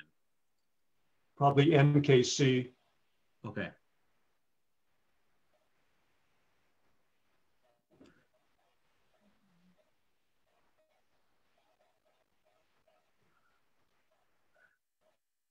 So that's Dick the Bruiser. And the story I had is he came off a porch that John D. bought him from somebody up in the hills and wanted some new blood, and that this was a dog up there unrelated to his. And you know, he was a nice dog. He was kind of regal and nice temperament. Yes, this is an interesting dog, a beautiful dog. One of the earlier pictures I've seen of the breed. And supposedly he was bought in 1956 or 57 by a guy, let's see here. I had wrote down a few things here from Big Sam Mountain in Alabama from Harold Lassiter. And when he had bought him, he was supposedly a proven catch dog already. But he said he died at 9.5 years old of a heart attack. But it's interesting because he says this was the first registered American Bulldog stud he had. And he bought him in 56 and 57. Just some things that didn't add up. Regardless, this is Dick the Bruiser. And were you able to see Dick the Bruiser in the flesh? Yeah, that was my picture, and that was 1977. Okay, so this is 1977. So by accounts in the breed, he would have been like 20, 21 years old or more at this stage. And but just a kind of an interesting factor, just some information about Dick the Bruiser. We go on here to see Dick the Bruiser again, but an absolute beautiful female here. I loved her. Hold on just a second, Dave. I got a puppy, and I'm going to put her out because I think she might be messing up the broadcast here. But I'll be right back.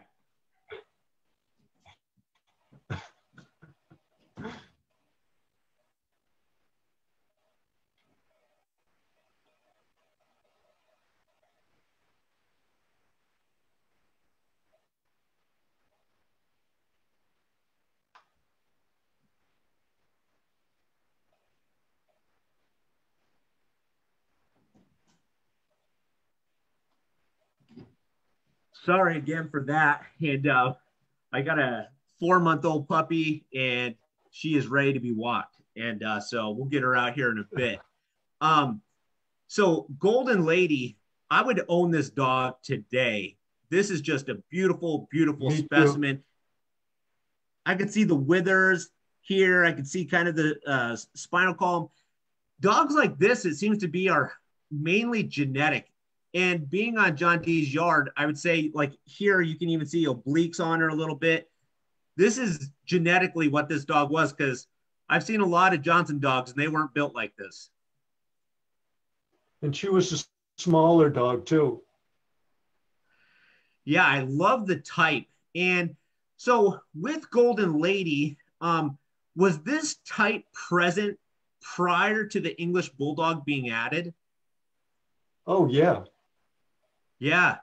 And because I know that he went back and he talked about that the machine line represented the Bulldogs of his youth, Elrod as well, and Bo Donald. But these dogs existed pre West Champs High Hopes Infusion. Yes. All right. And you know, going back and learning a little more, is there any stories or anything that fond memories you have of visiting with Johnson or talking with them? He and Mildred were very kind to me. And one time my wife and I stayed with him for a night. The motel in town was a mess, and they were very kind. And live for their dogs. And Northwest Georgia was a different place for me, and they were very welcoming. And getting ready for this, I was going through my files, and I have 7 letters from him, and very nice guy and a good friend to me. It's funny you mentioned that about Georgia being a little different place. I in high school moved from I grew up in Maine and New Brunswick, Canada, but I actually moved in high school from New Brunswick, Canada to Charleston, South Carolina.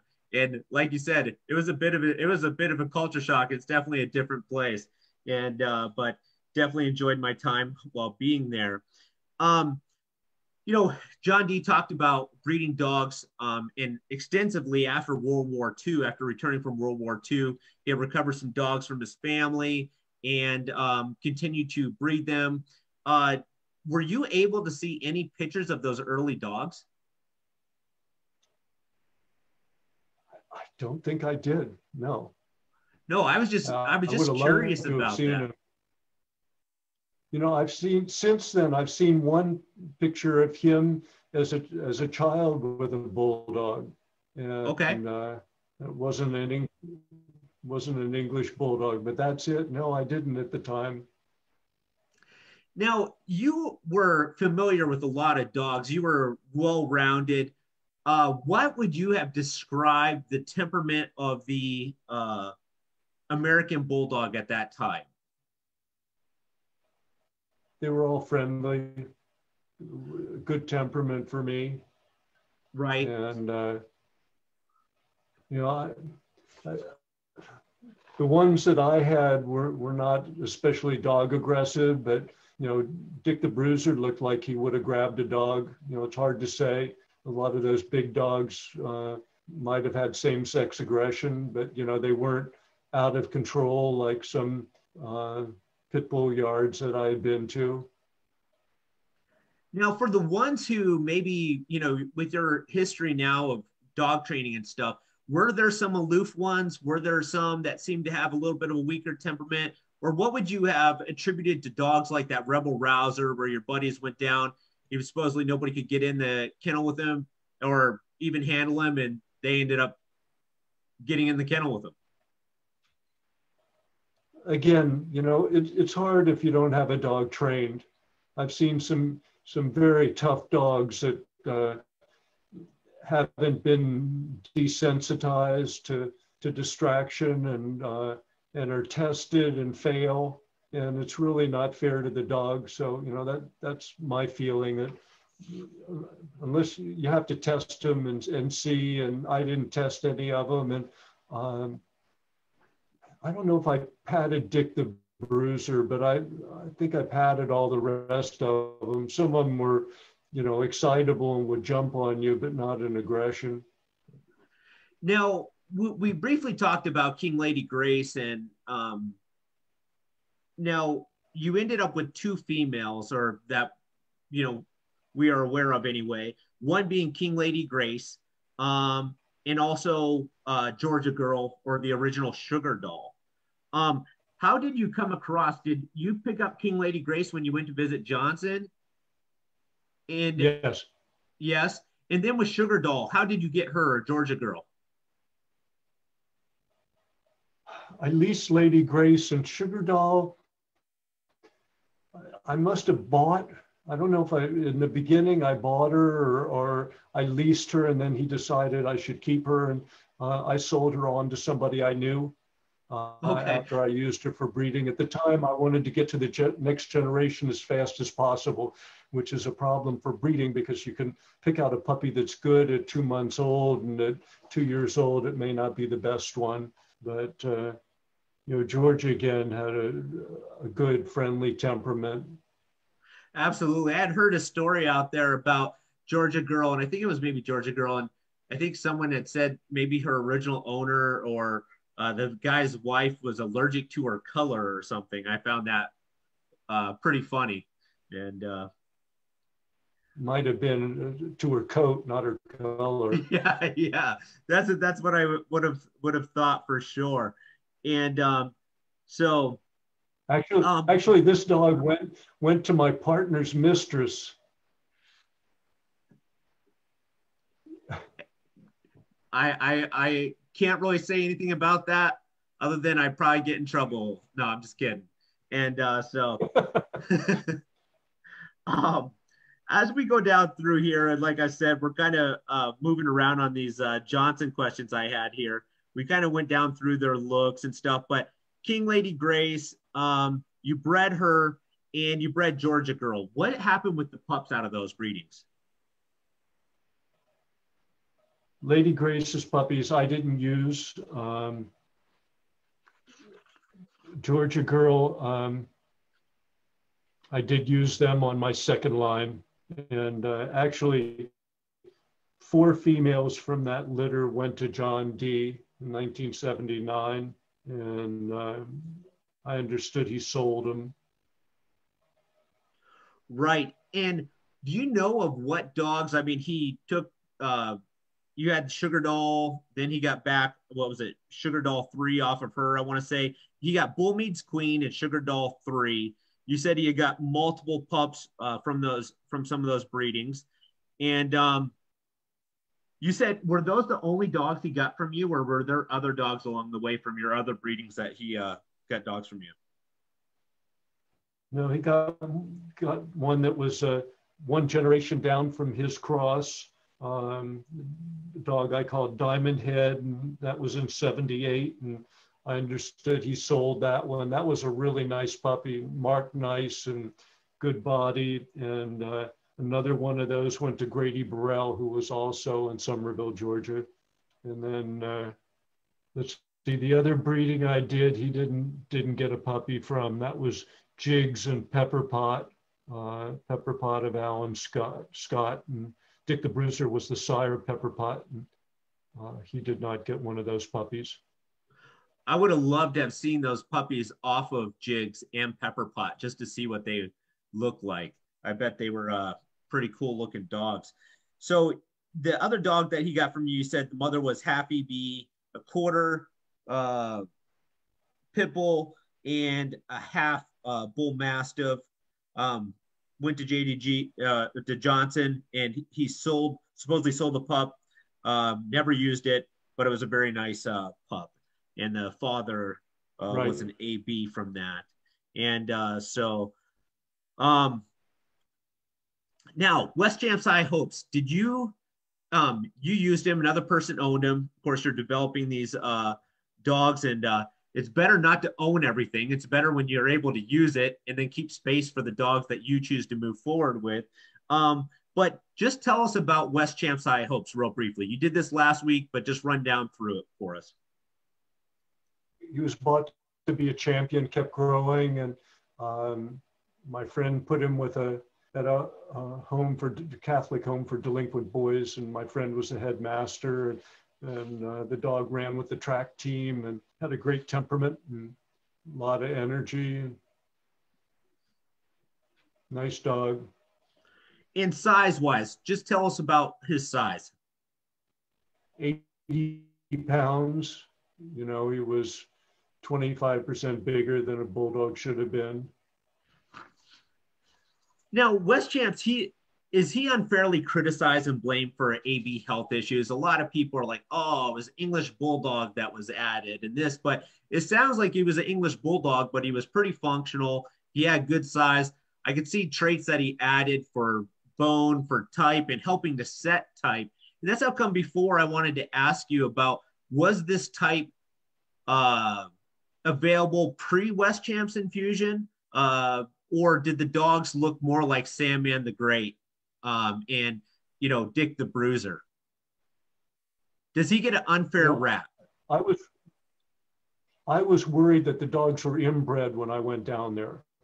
That there was Alan Scott and John D. I mean, other than getting a dog off the porch, where was he getting new blood? So I was worried about that.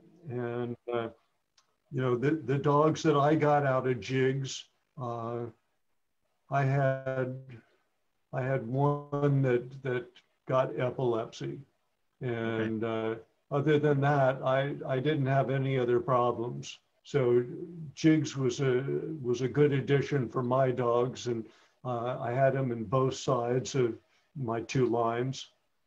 And I don't think physical problems came from him.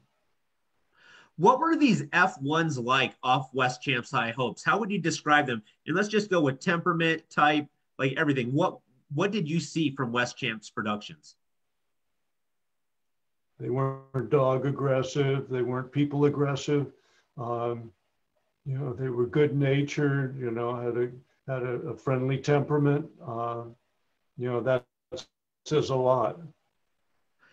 You know, several people I've talked to that breed have multiple breeds, whether it's oldies, you know, standards, classics.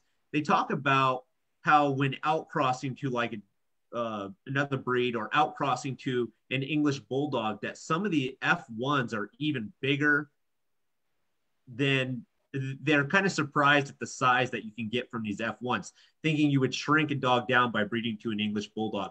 What would you see size-wise from these F1s?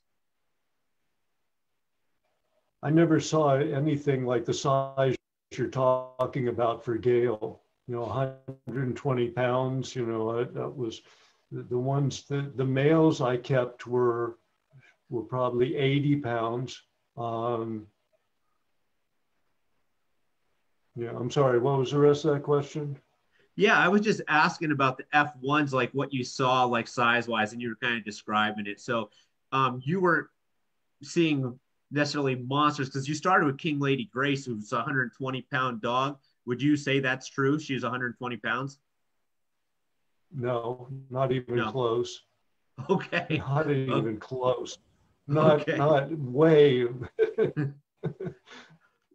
And so I was just curious about these F1s. If you noticed, did they have more bone? Did they have more type? How would you have described the departure from the American Bulldog? You know, they came out pretty, some generations, one side is prepotent. With those, they were pretty much in the middle between the two. Now, going back through some of these pictures, because I want to get through the rest of these pictures that are your pictures. I'm not too familiar with these pictures here. Do you? No, those are John D. dogs. Okay, Some just of for his dogs, I context don't know. and what the breed was.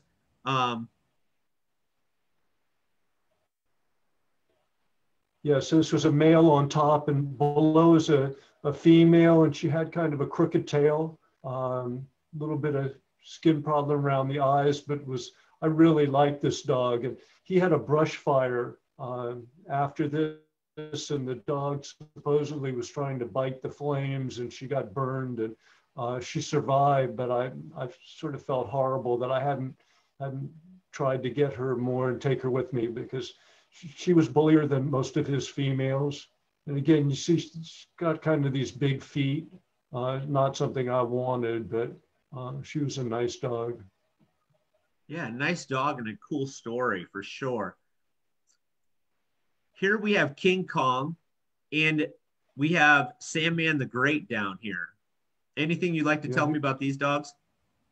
Yeah, he was a nice dog. Again, you know, big bulldog temperaments.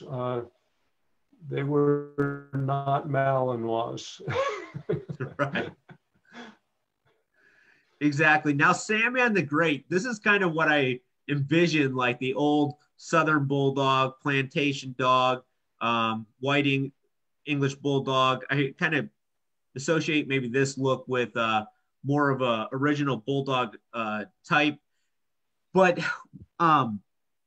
did he stick out like a sore thumb in the yard, or was there other dogs that looked like him? You know, you can see he was not as extreme as King Kong, and I thought he was exceptionally good. You know, nice conformation. I thought he was a class act there. Now it looks like we still got King Kong here at an older age. And then it looks like Dick the Bruiser down here at an older age as well. And this is This is that female up above. She was a nice dog. Yeah, yeah, beautiful. This was I think more pictures that we had previously talked about. And then I couldn't tell at first because of the darkness of the individual in the pictures and stuff like that. But I saw this skinny leg up here and a tall gentleman. And you told me, who is this? This is Alan Scott. Those were Polaroids he sent me, and he was very kind. I came across one of his letters too, and we were both young men then, and he had some nice dogs. You know, I really liked the dog, that upper left-hand corner one, and down the lower right-hand corner, that was a nice male. I think it was Dixie Man. Yeah, beautiful, beautiful dog. And now that you mention it, it looks like it's the same dog, facial marking wise, these two. You had to be pretty committed at that time and be into dogs. We're talking about handwriting letters and then sending them in the mail at that time. How long was it taking for correspondence to occur? I mean, imagine that you don't have a template set that everybody who contacts you, you kind of send them a general response at first to find out information about them. You guys had to handwrite these out. There was no template. This was pretty hardcore stuff. You had to be quite an addict to probably correspond in that day. I'll tell you, I had a friend who was interested in those white English Bulldogs in Florida. And you had to drive in and you had to be brought by somebody who knew the people. You didn't go knock on a door there. That, you know, the ancestors were bootleggers, and, you know, the current people were probably cooking meth. And, you know, you couldn't just walk up on a porch. You had to be brought there. So it was even worse. And then he finally, after all the effort, got up there. The dogs really didn't look very good at all. You know, they were not fireball hog hunters, and, you know, he didn't want anything to do with them. This is Grady Burrell. He had American Pit Bulldogs at the time. He was in Somerville, Georgia, and he got a dog for me. I think that dog on the bottom left is Alan Scott, and an Alan Scott dog. Okay, that does look like Alan probably there. And some more Grady Burrell here, I think, in this picture here. Are these other dogs his as well? Yeah, I think, again, the one in the lower left, I think, is Alan Scott, but the others are Grady. Okay.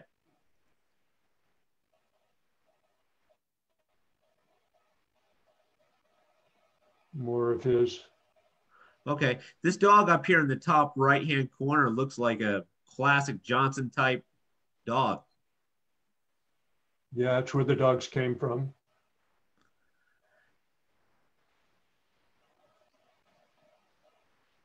Now here's a different yard. Yes, that's Painter.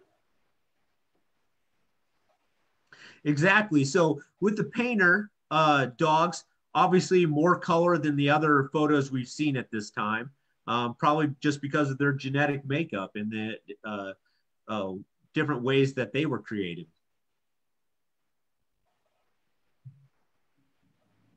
That's safe to say. And here in this top right corner, I love this picture. I don't even know if I've seen this picture before. And tell us who that is. I think that's the Painter dog too. Yeah, I think that's Sergeant Rock up there. Very, very cool to see the picture and to see that dog.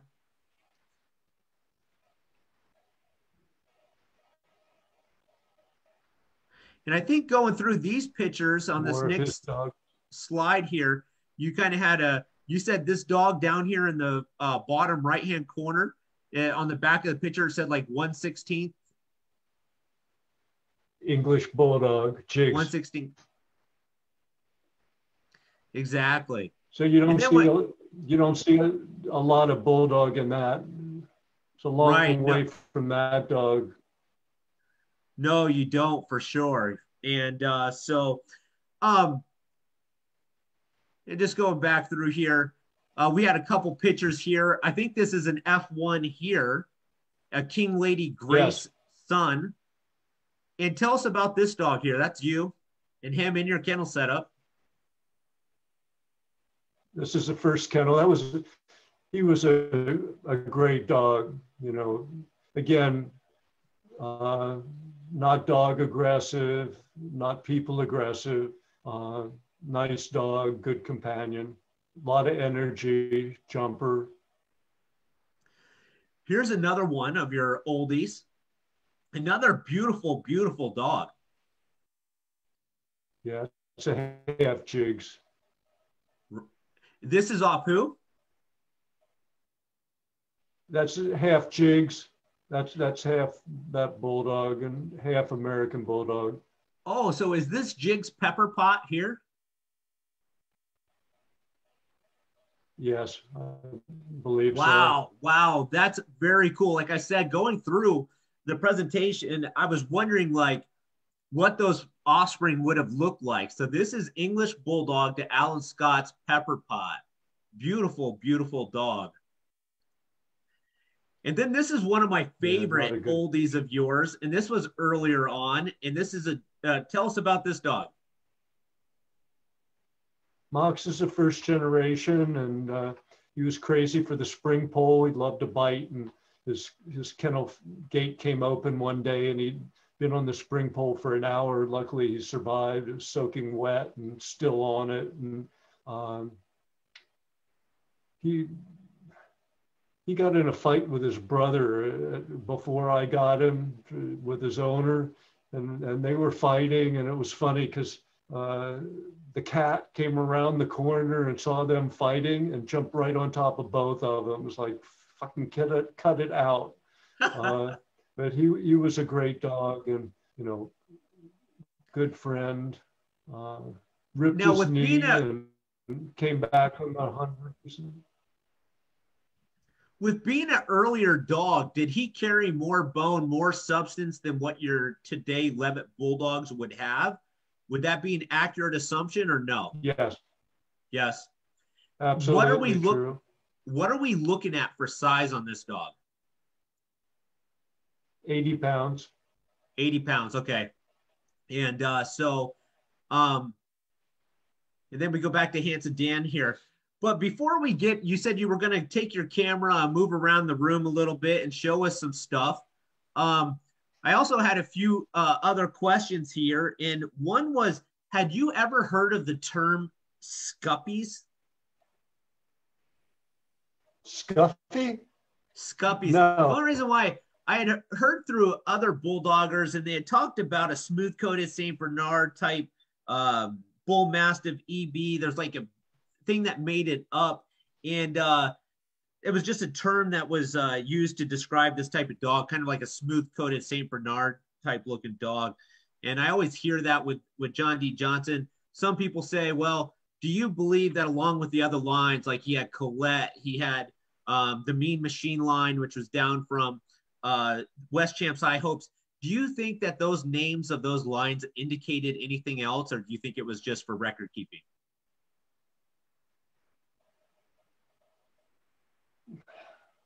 It's hard to say, you know, Yeah, I couldn't say. And exactly. I get that. It was just one of those things that always seems to come up in conversation. And one thing I can say for certain is that you played a really cool role in the American Pit Bulldog, American Bulldog breed. And Johnny Johnson at that time was an older gentleman at that time, and you were young and in your prime, and you still look like you're in your prime today. But again, there's hardly anybody that can go back and provide the information that you provided us today. Alan Scott was around back then, but very, very few others can bring that knowledge forward. And that's what makes today so special, is having someone like you that's not just involved in the American Bulldog breed, the Leavitt Bulldog, the Olde English Bulldog, somebody who's started breeds, who shaped breeds, who bred back, and then somebody who's had influence in the American Bulldog breed that many of the fanciers and enthusiasts such as myself and the Better Bulldog Bureau own. And so thank you again for doing this for us. And now for this time, you have mentioned a couple other topics, and as well as maybe walking around the room. Take it away. Do what you like. Good. Let me do that quick. Sorry to talk so long, but I've got some great breeding resources. And like I said, I'm going to post links, and you got to look. And one of the things with one of these breeding organizations that came up, the Institute for Canine Biology, very good on breeding. And one thing that was groundbreaking for me is I never saw pictures of a day-old greyhound puppy. They are up on their feet walking day one. And, you know, the coursing hounds have perfect hips and knees. And this woman, you know, there's definitely a genetic component, but there's a big environmental component. And all puppies are born with perfect hips and knees because there's a big space in between the joints. Right. I mean, I was shocked when I saw the x-rays of the baby puppies. And this woman has done research on the ideal whelping box floor surface. So, you know, there'll be a link for that, and all of you breeding should look. And, you know, there's the idea that maybe it should be bowl shaped and keep the puppies in the middle with the bitch around them. But the main thing is that the puppies get traction, and that every time I see a fat puppy, it bothers me because that may be causing hip dysplasia, having them overweight. And, you know, you don't want to starve them, but it's a fine line. And so I'll put links to those two things. And then there's two wacky things that a lot of people aren't aware of. And one of them is zoopharmacognosy.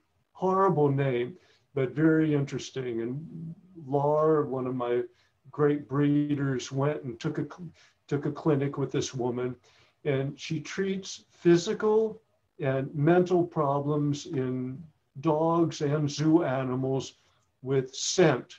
And the cognosy part is that the animal tells which one is the one it needs. And sometimes it just takes a whiff of something, and sometimes she'll put out a bowl and the animal will lap a whole bunch of it. But when you see the videos of a temperament change after one session, this is pretty amazing and neat. I'll put a link for that.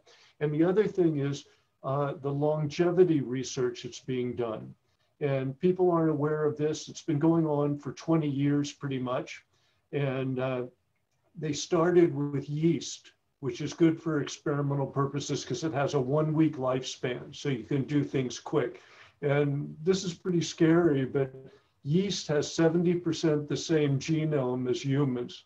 You know, some in my family, maybe it's higher. But they started with this research, and they sped up aging, like the children that age quick. They gave the yeast that. They manipulated the genome to have them age quick. And then they did the reverse, and they slowed up the aging. And they identified a longevity or a vitality gene.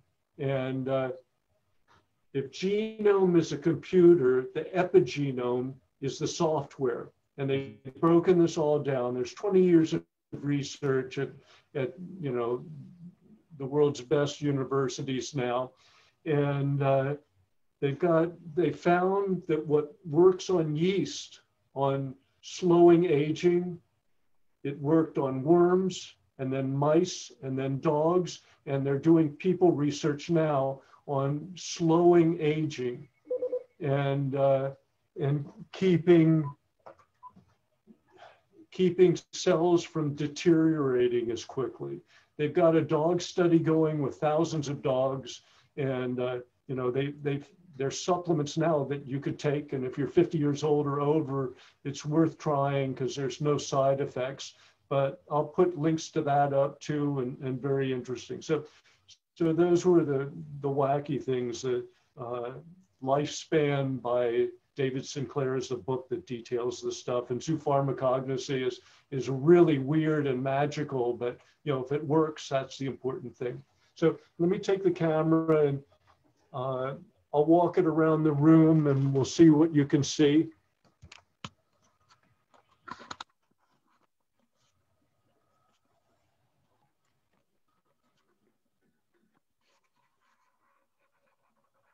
So you saw this one. That's my earliest. I'm sorry, I can't show you and see it too. So you'll just have to take what you can get. Early Bulldog.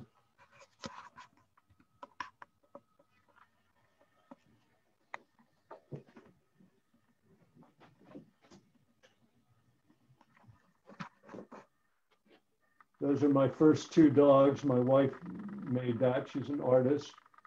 So tell us real quick about those two dogs. Is one, was it Polly or Molly or?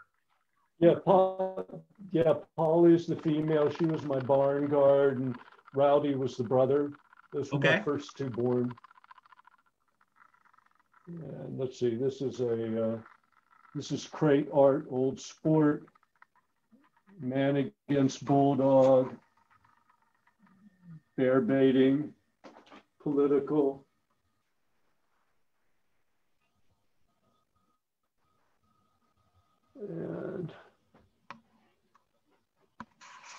And sorry, hold on. No, this is just fascinating stuff. Most of us have only seen it online or pictures. We don't own it. And so that's really, really cool to see what you've accumulated in your travels abroad.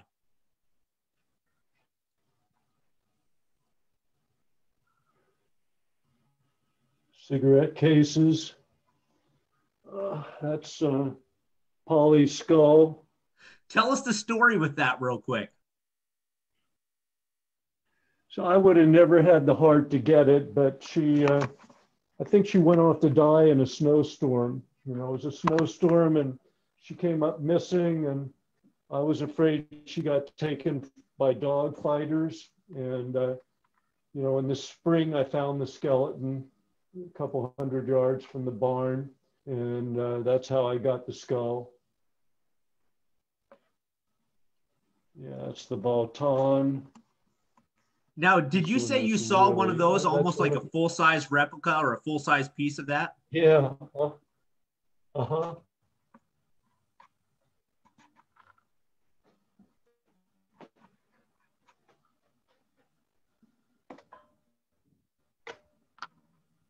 Oh, there it is. That's how it works. The tobacco goes in there. The matches go in the little one. And then the ashes go in the drawer. Okay, so this one, the story of this is the guy's Dalmatian got beat up by the neighborhood dogs. So he went to his buddy with the bulldogs, the white bulldogs, and he put black spots on him. And the next day the dogs came and he let the bulldogs out. That is hilarious. The ultimate revenge right there. So this is one of those plaster Paris heads, just less than life size.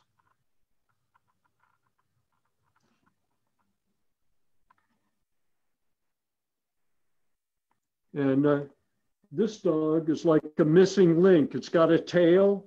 It's a bulldog. That's like the beginning of the end for the bulldog. Right.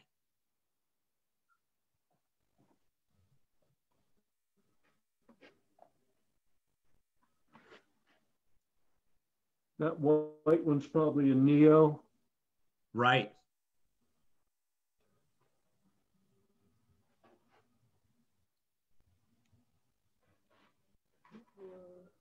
Pit bull.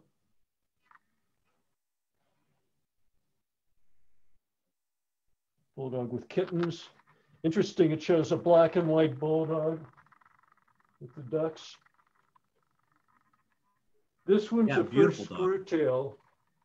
This one up here is the first dog with a screw tail I've seen, Lucy. Okay. That's, a lot of people haven't seen that. This is 1930s, a California painter. Again, a red nose, but the dog's got a nose. That's First World War propaganda with the Yankee Terrier as the American symbol. Okay. This is a nice dog. And that's the town. Good. Yes. Humidor. Oh, I just got this one. This is a inkwell. Let's see there. Neat. Very nice. For someone like myself, I've started everywhere I travel looking for Bulldog artifacts. And the last, well, not the last one, but one that I really enjoyed is a little piece I got from Russia when I was over there judging a show. And, but to see your collection is mind blowing. And the years it took you to, when do you think you started collecting? I mean, obviously we got your first stuffed animal being the Yale Bulldog, but how long has this, or when did you start and how long have you been collecting? I started in the 70s as soon as I got into Bulldogs, but you know, for most of my life, I couldn't afford the big pieces, and so you know it's gotten more expensive. Oh, here, listen, I'm sorry, I got to move this again. Wait till you see this. Getting ready for this, I went through my books, and this piece, it killed me. I saw it in England in the 80s, and it was $5,000 in, and I couldn't afford it. But wait till you see this. Nobody's ever seen this. Look at that dog. Wow. So that's 1840, and it's Nettle, the property of the Earl of Cadogan, and that was a big painting too, 3 feet. So you know, people say you're breeding boxers. Well, no, that's not a boxer, and you know that's what I'd like the dogs to look like. There's no doubt that that is a physical specimen and an athletic specimen, brachiocephalic specimen. You know, one thing that I've enjoyed is seeing in your eyes, you still have a fire and excitement in your eyes in regards to Bulldogs. It's not something that's passed. For you, maybe you're not feeding a Bulldog right now. Maybe you're not cleaning out kennels, but this has been a lifetime. This has been a major part of your life. And even you sharing this with us today, it makes me extremely thankful. And I want to open this up to you in any way. We're going to post those links on the site here. And I would ask that everybody take the time to look at this stuff that he's been willing to share with us.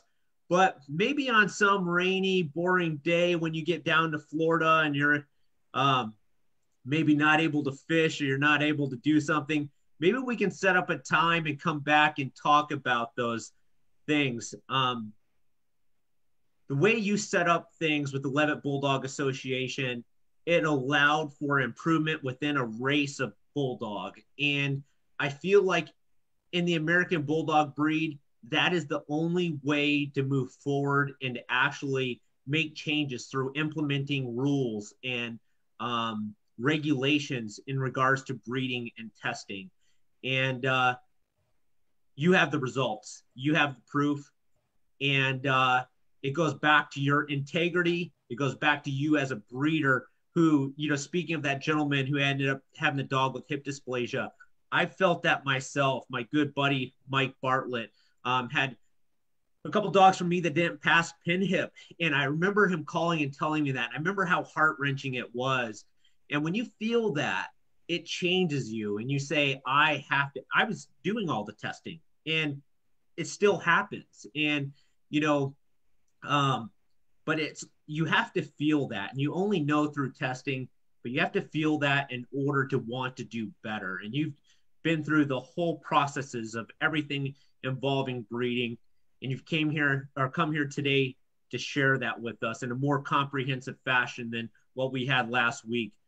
But again, thank you so much. In parting today, any words of advice for fanciers and enthusiast breeders? You know, on the things you've said, the American Bulldog is so different from what I saw in the 70s. And the good American Bulldogs are great dogs, both the bully and the standard. You know, both of them, I'm sure Alan and John D would love the way the bully dogs are looking now, and so powerful and great looking and good temperaments and testable and passing tests. I remember after a show and going out for dinner with the judges and some of the important breeders and sitting there at the table and me saying to Alan Scott, well, you know, how about x-raying hips? And he bristled and you know, the 7/8 rule, I said, well, you know, why not have a group of a commission of the important people and then let them decide what comes in, not let everybody put in whatever they want, you know, put in a Malinois and then breed it to look better. I mean, do you really want to do that? And it wasn't well received. And, you know, I understand, you know, it's the reason I only have 4 breeders in America now. One of the reasons. Americans don't want controls. And, you know, I came up through the sport horses where you didn't get a brand unless you passed all kinds of tests, including working. And, you know, it's just the way it is. And for all the people, you know, we're real lucky to share dogs and have a creature that idolizes us and, you know, lives in the moment and will become what we make them through our training and husbandry.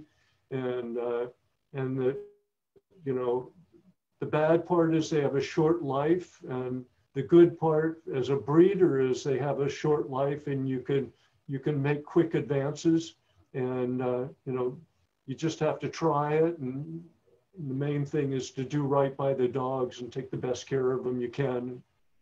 So thanks a lot. I enjoyed this opportunity, and thanks a lot for your interest, and keep up the good work. Absolutely. And just to expand upon what you said there in a bit, finding like-minded breeders who are doing the same thing, who are testing, you can achieve so much more. This is a daunting task to improve on a breed and to do it by yourself. And you've had dogs that you were able to use without actually owning yourself and make quick advances. And so we can all look to you for ways of doing it and achieving it. So thank you again. We'll be in touch. We'd love to have you back on for another session about different topics in the future. But have a great weekend, and thank you again. Thanks, Troy. Bye.